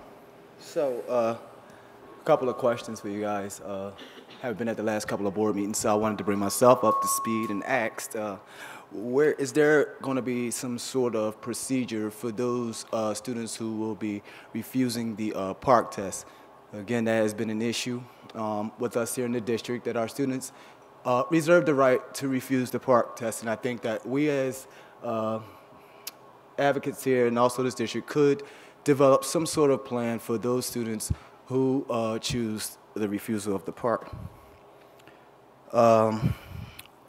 Also wanted to speak in terms of some things that I've seen, as in my absence again. So I see a partnership that is transpiring with the district in reference to community schools by way of Uncommon. I'm concerned a little bit about how that would affect the overall budget. Not so more so concerned about the community benefits that will go alongside of the building of the school. You know, I have no problem with that, but in reference to how the coming of that school will affect the overall traditional budget. And I see there's a look of confusion because I think that, let me get some clarity. So the students, it won't matter to our budget until our students actually go into that school. So I think that could give clarity to it, what I'm asking and why I'm asking it that way. But I also know that there has been talks in the district in terms of a partnership for our traditional public schools to be community schools as well too. And we are trying to entertain that so that we could show the work that has been put on the ground for this to transpire. If the work is being done by way of our traditionals, and I do see this project coming here with Uncommon, and it is a large amount of money. And so with that being said, that project there, again, Mr. Paymont, I'm looking at where we are at with our budget right now in terms of our traditional schools and how it will affect us overall in terms of moving forward if you're going to, in fact, do that by way of schools that have been selected to be community schools by way of our traditional. So I would like some feedback on that, because how could it be done? But again, I do anticipate hearing some more feedback as you roll it out. And I did see that you laid it out fairly well today, because there were some serious questions that were going to come forth for it. But I know time won't prevent me to go a little bit more into it. So I'll allow for you to continue with your rollout process of this thing. I see that, you know, everybody's getting behind the movement of KIPP at Norcross partnering with the community schools. We do know that KIPP, the school here, has complete autonomy in terms of its operating, and I think there needs to be an educational course in terms of how schools are evaluated to determine proficiency. KIPP's only been open for a year. We are hardly anywhere near as anywhere to be determined where they are at proficient. Thank you. Thank you. Number 13, Helen Ferrante.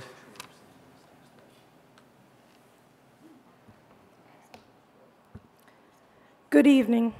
Tonight I will be speaking as a proud public school teacher from Yorkshire Family School. I would like to highlight some positive advancements within my particular school. We have moved from underperforming to 2 steps up to making progress for our school report card. We have made a few significant partnerships to help our school community in all their needs. We have a partnership with the Richard Stockton Elementary Public School in Cherry Hill, which is a proven academic and character education success. We have also partnered with the Unforgotten Haven and Virtual Health to feed our families on a daily basis. We are a very dedicated staff that sets the bar high and to take care of all of our families' needs and give a quality education. We also hold a clothing swap at our school to make sure all of our kids have the proper clothing. It is currently open enrollment, so any parents, don't forget to sign up for Yorkshire Family School. We are pre-K through 8th. Mr. Rohaniford, what positive statements can you say about Yorkshire Family School? And if you would like to hear from our parents, we have a Facebook page called Yorkshire Family School Lion Pride that has our parents that state exactly their feelings, which I will read. Our last one, I love that the school is close to home. He loves his school. He is taught well and learns a lot. He loves math. Oh, he can read all by himself now too. So just like the charters, we at the public schools are excelling also. Thank you for your time. Number 14, Vida Rossi.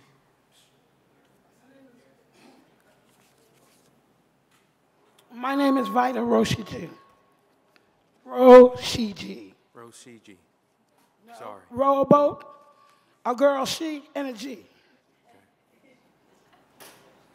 Good evening, Mr. Hannaford and board members, and members of the Democratic Committee that is here to ensure that Mastery and KIPP and all these other schools are going to take over our public school system. Let me tell you something. First of all, I want to speak out about something that was leaked to me, Mr. Hannaford.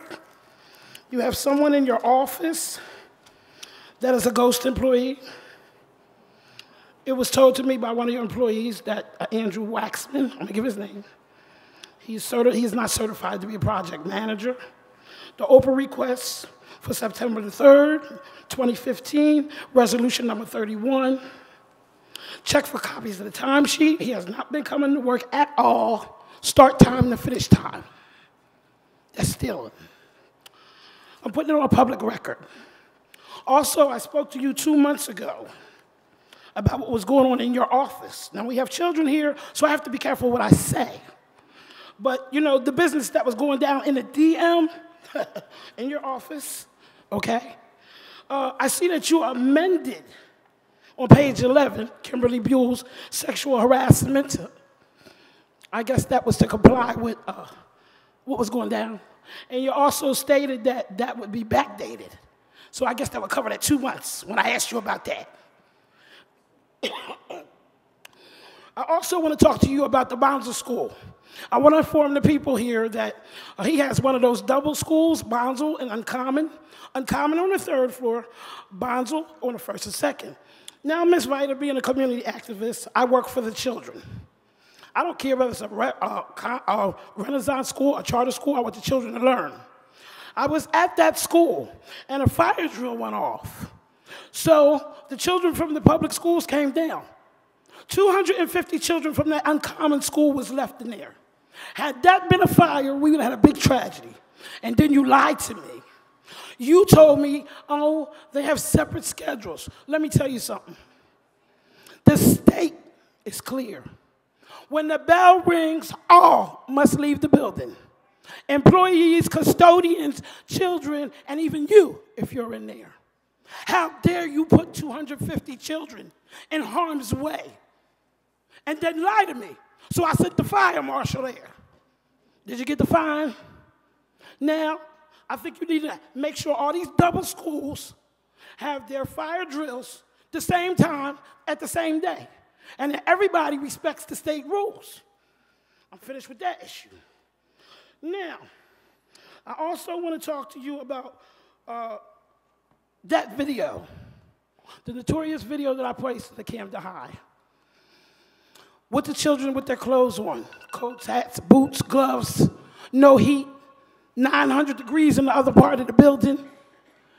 You know what? Children, I want you to look up Brown versus the Board of Education. It means separate your but time is equal. up. So if you're not being treated right in the public school, and you see all that they have, say no, 'cause it's illegal. Number 15, Janelle McCray.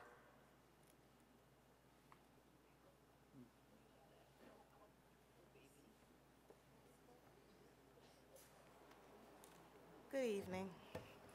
My name is Janelle McCray. I'm a Camden High School teacher. I have a few issues that I just want to make you guys aware of regarding some things at Camden, well, specifically with my shop area. First and foremost, I would like to say thank you for the appointment of Mr. Almer Dyer as the Director of Career and Technical Education.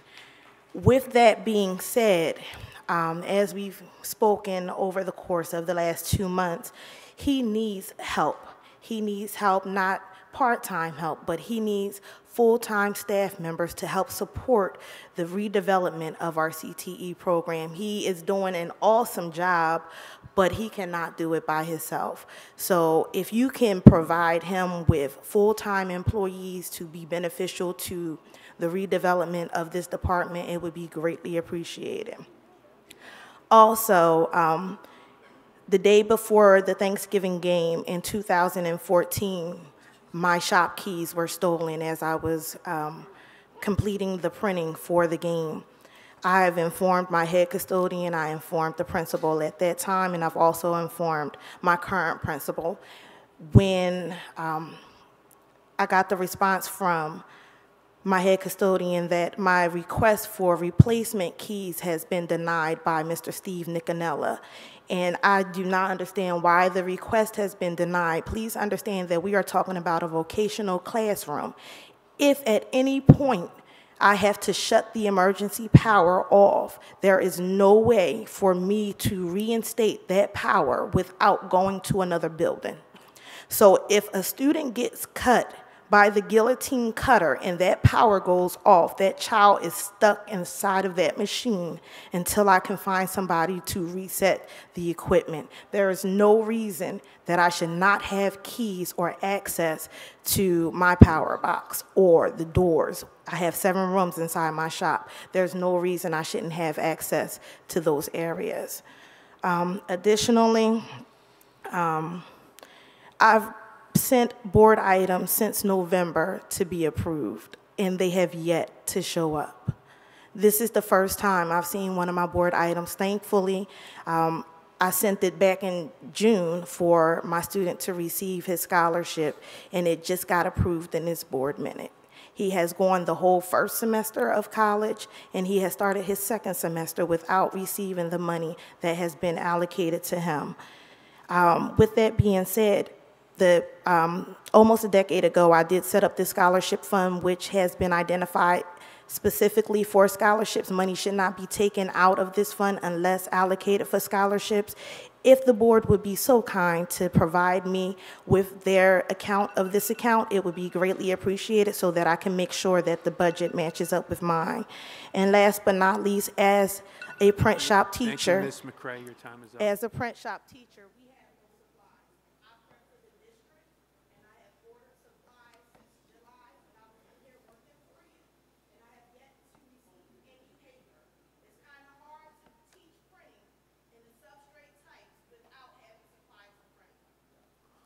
Number 16, Sarah Jocelyn.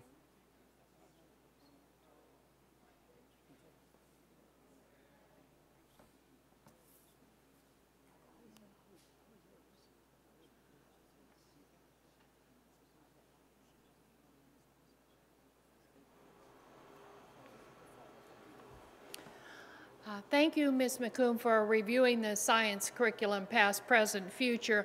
I did want to ask specifically which science subjects were going to be dealt with. I am concerned whether we're still offering environmental science, for example.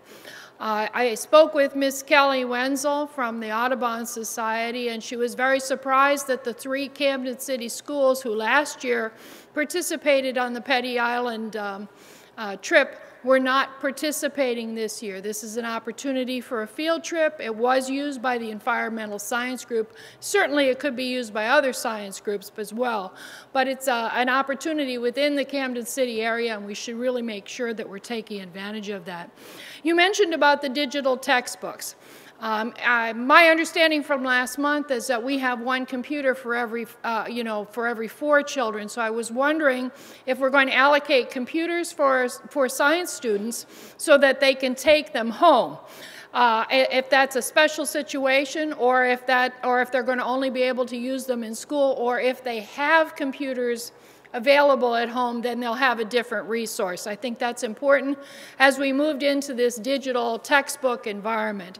And again, I'm bringing up the subject of 21st century learning, which is the library situation. We've already heard tonight that Yorkshire School has a partnership with Richard Stockton in Cherry Hill. I spoke with the Cherry Hill today on the issue of their libraries. They have librarians in their schools. They teach library studies at an elementary school level, and at a junior high school level, they are teaching, they have a project in place that requires them to do research that is specific for library in the ability to do searches and to use this. The librarians have a responsibility providing the curriculum, which means that every class is getting the same kind of curriculum, so there's a set curriculum that goes there. We've talked in the past about how important 21st century learning is to be able to find information and use it. I did note last month that the superintendent provided for a future thing that we were going to do the 30 minutes of reading a day. I don't know why that's not being implemented this year and is not being implemented over the summer for students to prepare them. It was mentioned as something that would be implemented in the next school year. Certainly we can provide reading materials and make sure that that's being done as sooner rather than later, because we know that's an important thing. I do want to mention that this week is National Engineering Week, and certainly science-related programs and those types of things are important for engineering. We need to make sure that our girls as well as our boys are encouraged in a mentoring way to pursue educational opportunities such as engineering. And that we remind students that even if they aren't taking the AP course, they are able to take AP tests, for example, that AP physics class. Thank you. Number 17, Nicole Goodman.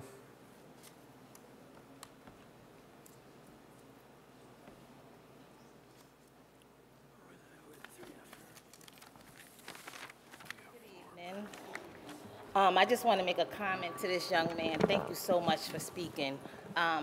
We don't have music programs. We have traveling music teachers with push carts. That's not a music program. That's not a classroom. There's a difference.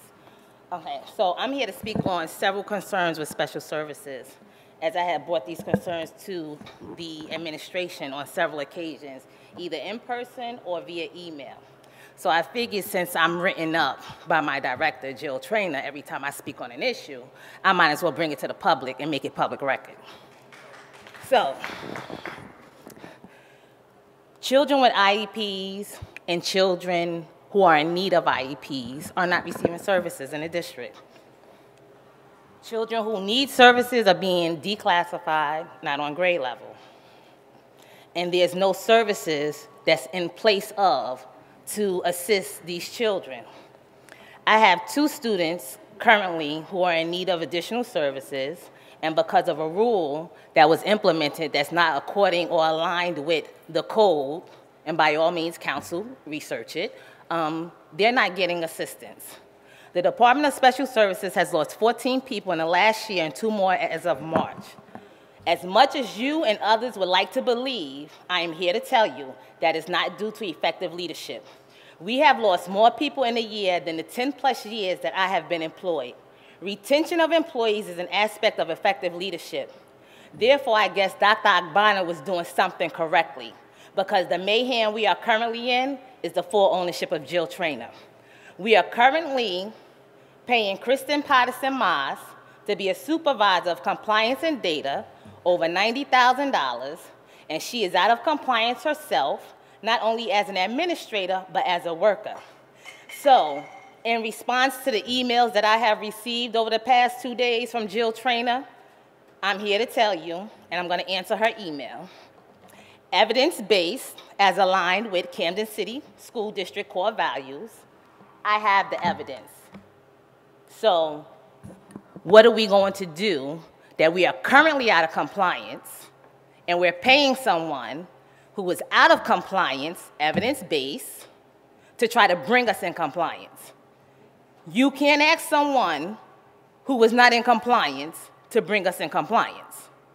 The other question I have, since we're one big global happy family, who should I write up, or who should I contact the federal government on with IDEA when we have over 250 kids in charter schools not being serviced?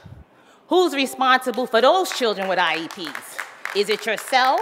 Is it Ms. McCombs? Is it Jill Traynor? Who's servicing those kids? So when we sit here and we have parents come up to degrade our public schools, it's not about the school. It's about the children in the school. We're not here, and we're not against the parents. We're not against KIPP. We're against that you yourself continuously set us up to look like failures to promote the charter schools. That's the issue. There's no other issue. So in closing, what I'm going to say is that normally I attend meetings on a monthly basis. I'm not attending any meetings no more. I have a First Amendment. I have freedom of speech.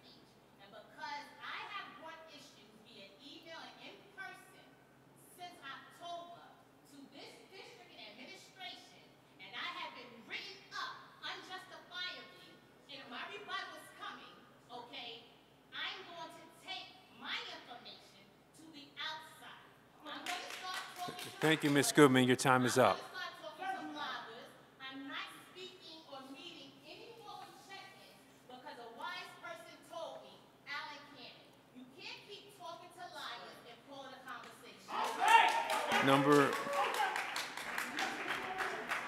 Number 18, Robert Farmer.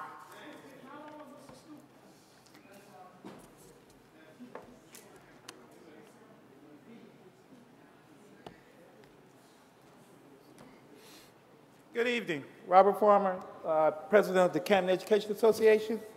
I was just sitting here. I don't even know where to start, really.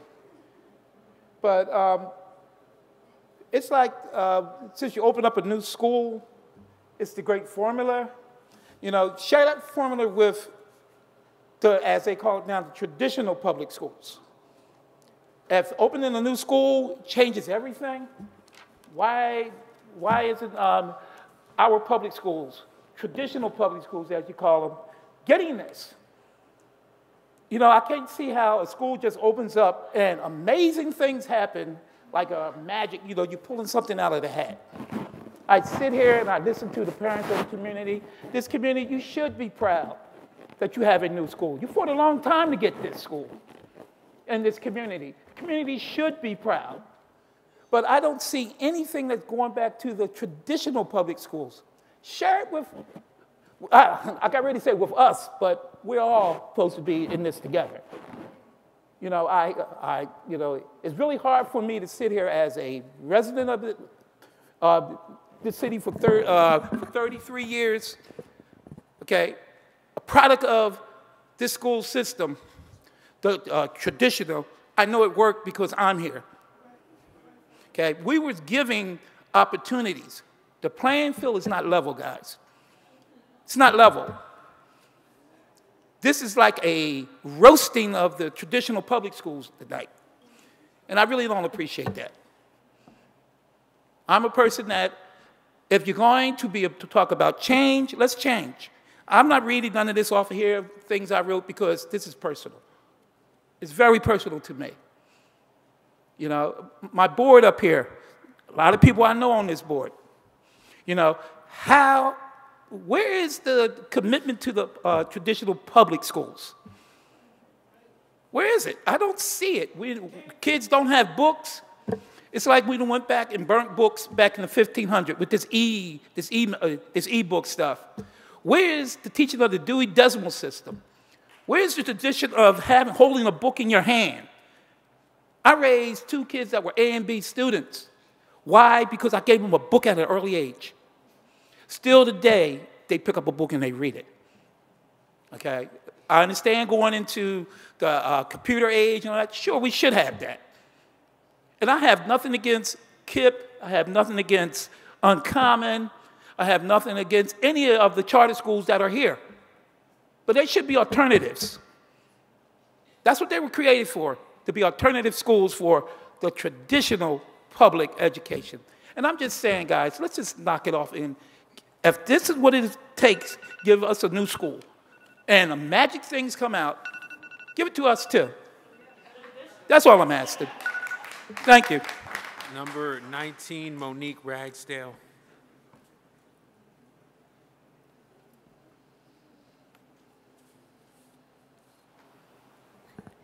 Good evening. I just want to thank the students. I was listening to what you were saying, and it's very important that what they said, that you guys really take heed to, because this is our future, and they are actually in these schools, and they are proud of their schools. One of the things that I heard them say is that they're sick of exams. Well, you know what? I agree with them. When you guys go and do that education meeting about the park, they can option out. Let them do something construction. Let them use some critical thinking skills, or let them exercise themselves with the band. Give them an option and be truthful. Don't sit up there and lie to the parents and lie to the students and say it's mandatory, they have to graduate, or they won't, pass, or will be underfunded, because we are already underfunded and they can't cut us no more. Another thing I wanted to mention to you, on January the 20th, we had open house. I hear you speak of Camden High, but you do not know Camden High. We have career academics and cosmetics, print shop, Cisco, engineering, electricity, You said, oh, we're going to bring 4 academy credits. It was so embarrassing to hear you speak about Camden High. You should have been there on the 20th. Not only was the students excited about what they was doing, so was the educators, and so was the parents. As me, as a parent up there with a son who's an engineer, who built a robot over the summer and built roller coaster and built half of the stuff that's in that school. So when I hear people come up here and, you know, talk about, oh, the schools are not doing them, yes, they are. And when I hear that my child wasn't learning nothing, my children's education started at home. I just signed my 3-year-old daughter to ECDC. She reads, she writes, she just got tested. Talented and gifted. And let me tell you something, she's only 3 years old. 3. We teach that at home. So when you really want to have a conversation about reform in this city, then we can have a serious conversation. All this other stuff, it's like a circus to me. I've been sitting here advocating, and then anybody can tell me that I've been on this board for 4 years about reform of education in our school. We're going to lose this community, not because of the fights of the different schools or the different kind of schools or what color your schools. We're going to lose it from our history, from the lack of education, and the lack of informing the parents. And as I said, I vowed as, you know, I'm this president PTO at Camden High. I'm going to inform I just brought my parents back from Princeton. I don't pay for it out of my own pockets. I don't know who y'all got in head of CSS that's telling us what we cannot do and what we can do. Because if I have to open up my own home, I will continue to inform parents. When I'm telling you I'm serious about education, I have 3 degrees. I left the corporate world. I came back in this city to work in this city. I pay taxes here, and this is me. I'm not here for no recognition or anything. I'm here to prove to my children that we are what we can be. And when I tell them the sky's the limit, I meant that. So I don't want to hear nothing else. When these children speak and say they need something, that should be executed. And our chemistry teacher, we have 9 vacancies in Camden High. We on a hiring freeze? Are you kidding me? A hiring freeze? I go to these leadership meetings and I'm hearing everything. I'm questioning. Y'all know I take notes. A hiring freeze? Come on, Thank you, Paymon. Ms. Rasdale. Your time is up. Number 20, Kevin Barfield.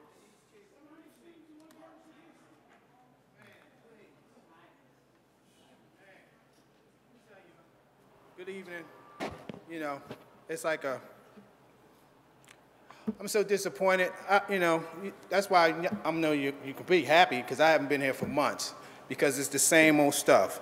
You know, and it's ingenuous sometimes, you know, superintendent, that sometimes, like I said, you get this thing where you want to dismiss when people come up here with the truth. And the only reason why I'm actually here is because my son was playing KIPP in the basketball, because otherwise I would have refused to walk in this building. That's how I felt about it. But then I thought about it. I was like, let me go ahead and ask the question. Why aren't we having a parent-teacher conference this marking period? You know, because again, you know, it's the communication part. So again, like we said, we do all these things to promote these other alternative schooling, but when it still comes to what we need as parents, we're still not getting those things. I see that also while I was away in December, which I was asking about, was the QSAC findings. So I would like to know how I can get a copy of the report that was presented with that. And then I see that, you know, even though that y'all pitch our plan in, I guess it still has to be approved before y'all release that. But even with that being said, I still like to see the copy of the QSAC review, because I'm quite sure that part of that failing process is still dealing with the curriculum.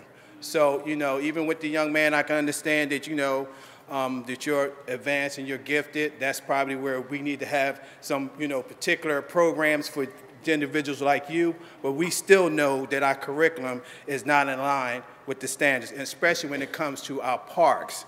And it's just like what the young lady was saying in reference to and watching the board meetings and individual teachers that have to come up here and talk about what's not happening in these individual schools, and then they're being targeted because they're relentless and coming here and saying month after month after month what's not happening in these individual schools. You know, it's really disheartening as a parent, because again, you know, we become target because it's not about us being negative, but it's about, again, superintendent, you know, it's amazing that, you know, when parents come up here and say some of the things that are happening in the schools, it's being dismissed, like it's not happening. And you're not being forthright in the reality of what's happening in our schools. We're taking 5 steps backwards. And then the one thing that really pissed me off was when I heard the response in reference to our park results. The park results, of course we did bad, because we were saying from the beginning that the teachers didn't have the technology to prep the kids before they even took the test. We knew we didn't have a curriculum. So now when our children are applying for these high schools now, they're looking at last year's park results. Oh, you're looking so bad. Well, these kids weren't prepared with the park instruction to be able to perform. So it would be credible, because that's what they're looking at. They're looking at the park results, and they're looking at the report cards. We done went 4 steps backwards, and especially dealing with our curriculum since you've been in the district, Superintendent. Number 21, Kelly Francis.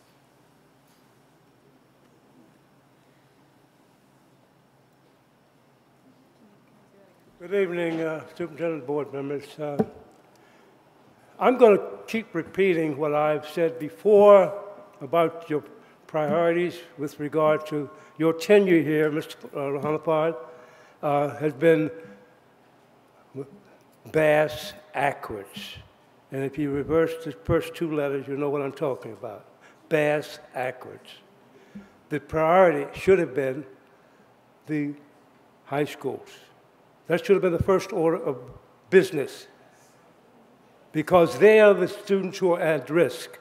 They're in the final 3 years of their educational experience, and they need all of the opportunity and the options, and that is humanly possible for them to be successful going out into the world, specifically in the poorest city in the nation, where their parents don't have the resources to send them on to the colleges like the suburban parents can send their kids. They should have had all of the advantages of the high-tech education to prepare them to go out and be successful in the world. That should have been the priority from the beginning. Now, John Corzine had his priorities in order. Before he left office, he appropriated $170 million for Camden High School, Pine Point Middle School, and rebuilding Landing Square School. But that $170 million was withheld by Chris Christie, his first year in office, and nothing has happened until the Renaissance schools were approved and began to build. This $45 million here should have gone towards Camden High School. Okay? That's where it should have went, because those kids are at risk. So as a result, since 2010, when Chris Christie withheld that $170 million, there have been 5 or 6 graduating classes from Camden High. Kids who did not have optimum opportunities, optimum resources in order to be successful. So what are they doing, most of them? They're not prepared for a job. There are no jobs in the city of Camden for them. They cannot earn to be able to move away from the city of Camden. So, but I'm going to keep repeating what you've done here. But as I told you at the first meeting in October of 2013, you're not here to replace our superintendent or educational system. You are here to convert our public schools to charters, Renaissance, vouchers, choice, or whatever takes money away from, in other words, a corporate takeover. A corporate takeover of our public school dollars. That's what's happened, and that's why you are here. That was the last speaker. Public comment is over.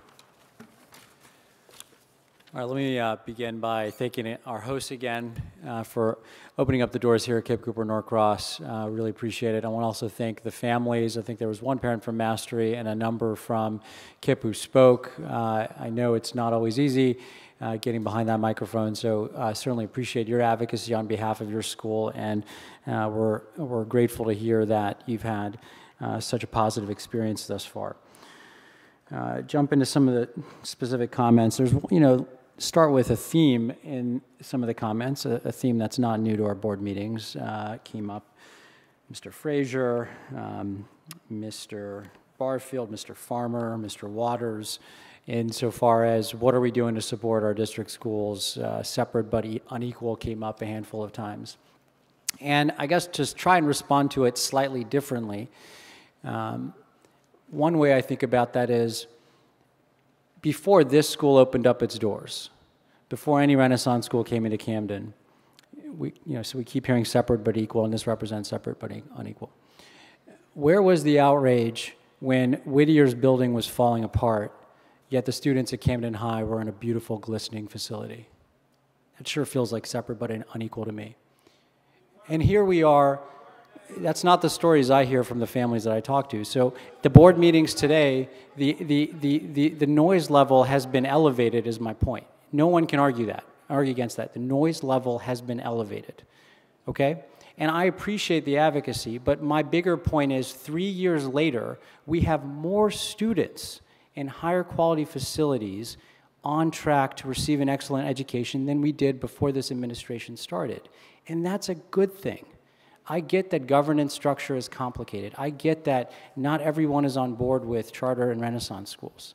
I totally get that. But our graduation rate is up 3 consecutive years for those that are arguing that we're not doing enough for our high school students. It's not to say it's perfect. We see signs of progress.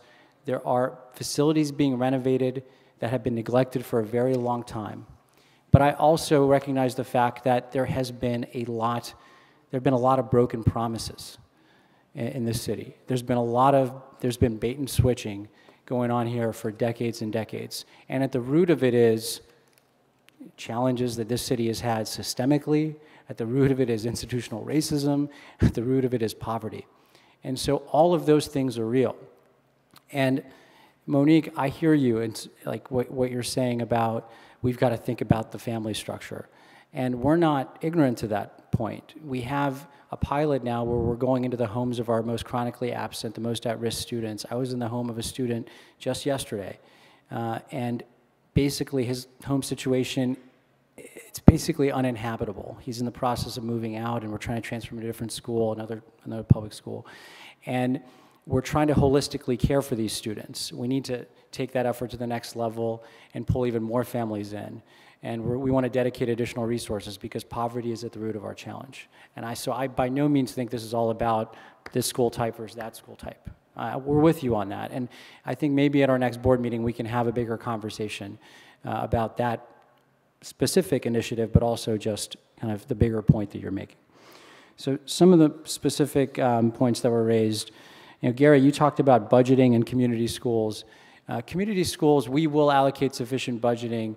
It's not something that is cost prohibitive in that we already have a community school coordinator at every school. It's more about the planning and being deliberate about how we're pulling in nonprofits, how we're pulling in families. Yes, we may have to allocate additional funds to allow for some of these partnerships to thrive, to maybe hire an additional social worker to think about the wraparound support services, but it's not something that we have to worry about the budget. We will have those resources, and I also am grateful that NJEA is stepping up and also contributing. Ms.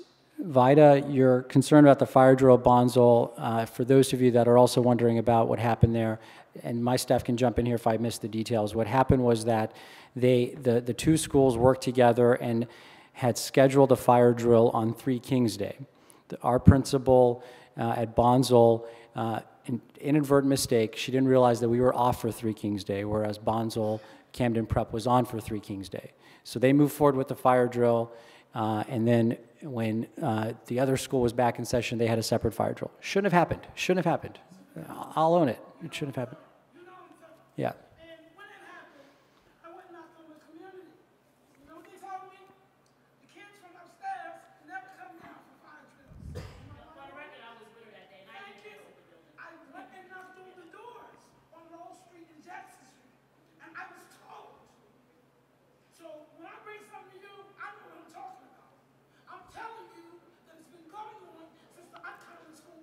Mm-hmm. Okay.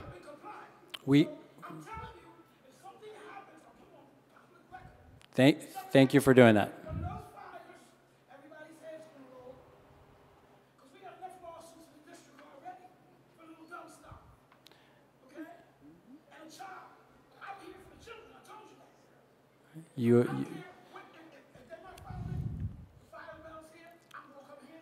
Noted. Noted. Noted. Don't tell me untruths about a separate schedule, because I talked to parents. I went door to door, and they told me it's been happening since the school opened. Noted. Thank you. Ms. Jocelyn, you raised some questions about science resources. Katrina, I don't know if there was anything you wanted to respond to specifically. She asked a few questions about which science subjects are being dealt with, and a couple other follow-up questions. I don't know if there's anything you want to add there.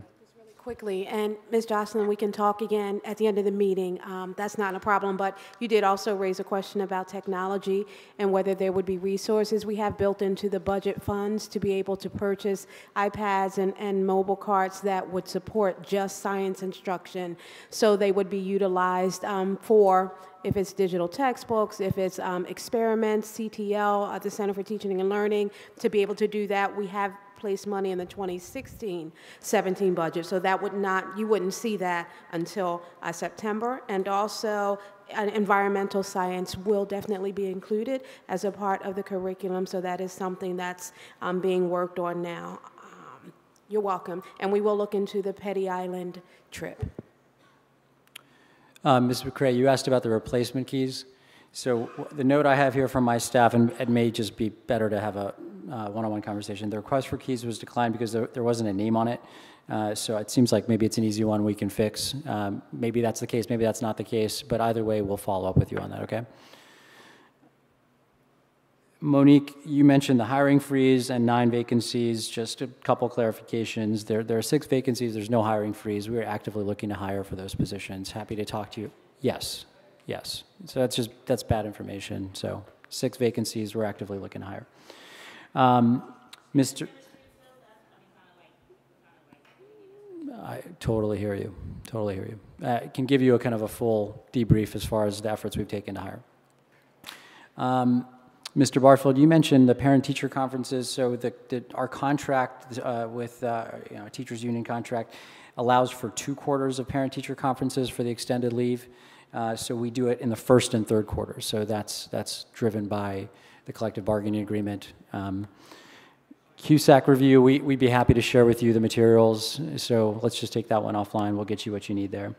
And Mr. Francis, just to close with this, I mentioned your point about prioritized high schools. I would argue that we have a double down initiative to catch up our kids at our comprehensive high schools. Our graduation rate is up 3 years in a row to show that those efforts are paying off, not specifically the double down, but just in general. Like, clearly high schools are a huge concern for us, and we take that very, very seriously. Katrina and others, did I leave anything out on some of the science questions in particular?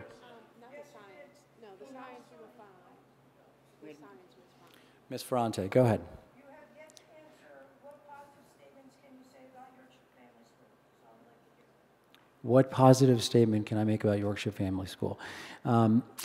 Clearly, it is a school community that cares deeply about its school, and I see that whenever I go there. I saw you all at a number of events at Yorkshire Square. I remember at the start of the school year, you all were there volunteering, handing out water bottles, showing love for your community, and I see that time and time again, and I appreciate all your efforts. Thank you. That concludes my responses to public comments. And I do have, go ahead. I would like to speak to the public and let you know, because in December, I did speak to the superintendent and reference some issues that I was concerned with, which actually did show up in January in the New Jersey CUSAC report. I can say to you that we've had a retreat since then, and those things that I had talked to him about are being addressed through his staff. And the other thing is that there has been staff that we didn't have people in certain places. I can say now that he has put another person is in state and federal funding, Mr. Mel Rivers, who was working under the business administrator. Part of the problem that we would have would be that we would not have people in positions to carry out the needs of what the district called for. So that's part of it. I can't say that's all of it, that's part of it, but that's a major piece. So the first struggle that you have to get is the people in place to be able to do the work that is needed on behalf of our children, our parents, and our community. The next thing that I would like to talk to you about is the fact that the meetings that you're used to, or you were seeing parental involvement, and then you would see information, we would have those meetings and it was running on TV, those things were slowed down. So I can say to you that through Ms. Blackshear, the committees are being put back in place in the district. We're 3 years out from having them. Sometimes I feel like we went back 5 years when it's been 3 years without it being there. But when you work together as a partnership, then we can work together and you can move it. Sometimes you just feel like somebody coming in feels like they have to do something new, but basically we've been in the midst of it for years. So if we collaborate and we communicate, we can begin to make things happen on behalf of our children and our staff, because we have to look out for our staff as well as our children, because if you're not getting the professional development, you can't share that with our students. And we heard exactly what the student board members were saying. We hear you loud and clearly. Continue to speak out, and those are the things that we will continue to help you get those things put in place as an administration. Okay. I also want to say to you that the next couple meetings that we will have next month, March 10th, will be Women's Month. There will be a meeting. It will be on our website, because the business administrator and her staff, working with Family and Community Engagement, will now be putting the information for parental involvement for the DPAC and for the PAC in the schools. You will get that information on the website. March 10th is Women's Month, and Ms. Renee Muhammad, who is the first female firefighter for the city of Camden, will be the speaker. We are proud of her because she came in and started in parental involvement when I was at Camden High School. She worked along with us. The month of April will be parental involvement, district parent, and district parent day where we work collaboratively, and the speaker that is coming in for us will be the NAACP state president, Mr. Richard Smith, and he will be talking about civil rights and equity.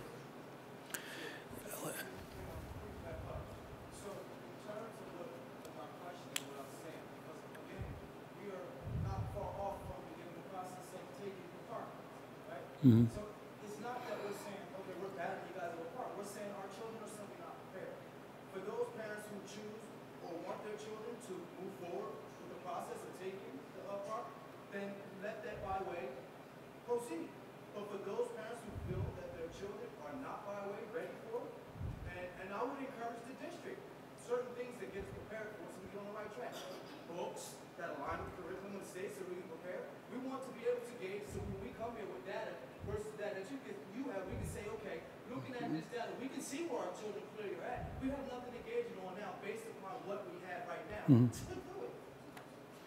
Let's jump into Park next board meeting. All right, Gary. Okay. Just so want to close out here. We're going to entertain. I will entertain a motion to adjourn the meeting, and you can speak as soon as we close out. So I will entertain a motion to close. This time I call for a motion to adjourn. Motion moved. Can I, is there a second? Second. Motion to adjourn was made by Taisha Munir and Minister Muhammad. Yes. All in favor of adjourn say yes. Yes. All opposed say no. We are now adjourned.